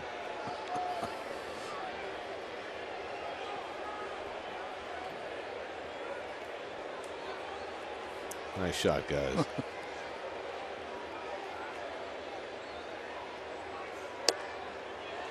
I mean, where did that balloon come from that it's sailing down the Nikon sign in center field? And now it's in shallow right center. I think we can ignore it and play around it, don't you? Yeah, make it an obstacle. If there's a fly ball to right, see if you can break it and catch it at the same time. You know, there was a time until the 1940s where fielders would leave their gloves on the field. That's right. And somehow the fielders were able to work their way around it. Oh, good. The Hunter Pence signs are back. He double dips. That's an imaginary friend. Uses a nightlight. Nice. Doesn't everyone? 0-2. And did he go? He did not. And we still play on.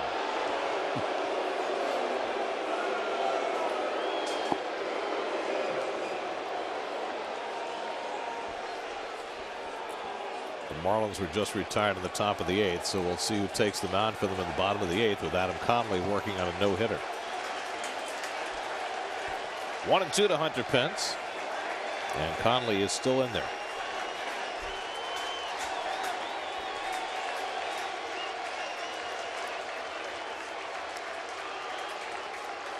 One-two from Bastardo, and Pence keeps it alive. On a day when all of the talk was about their suspended second baseman, Mr. Conley's trying to change the dialogue.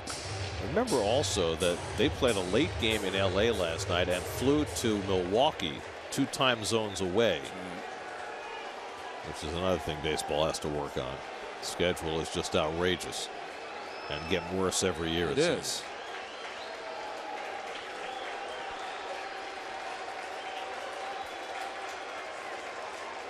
Now the 1-2, and Pence takes away 2-2. Who did I see played a night game, traveled 2 time zones, and played a day game? It's gross what they're doing to the players. Ridiculous. I mean, I'm tired, and all I got to do is put the right tie on. You know, at some point.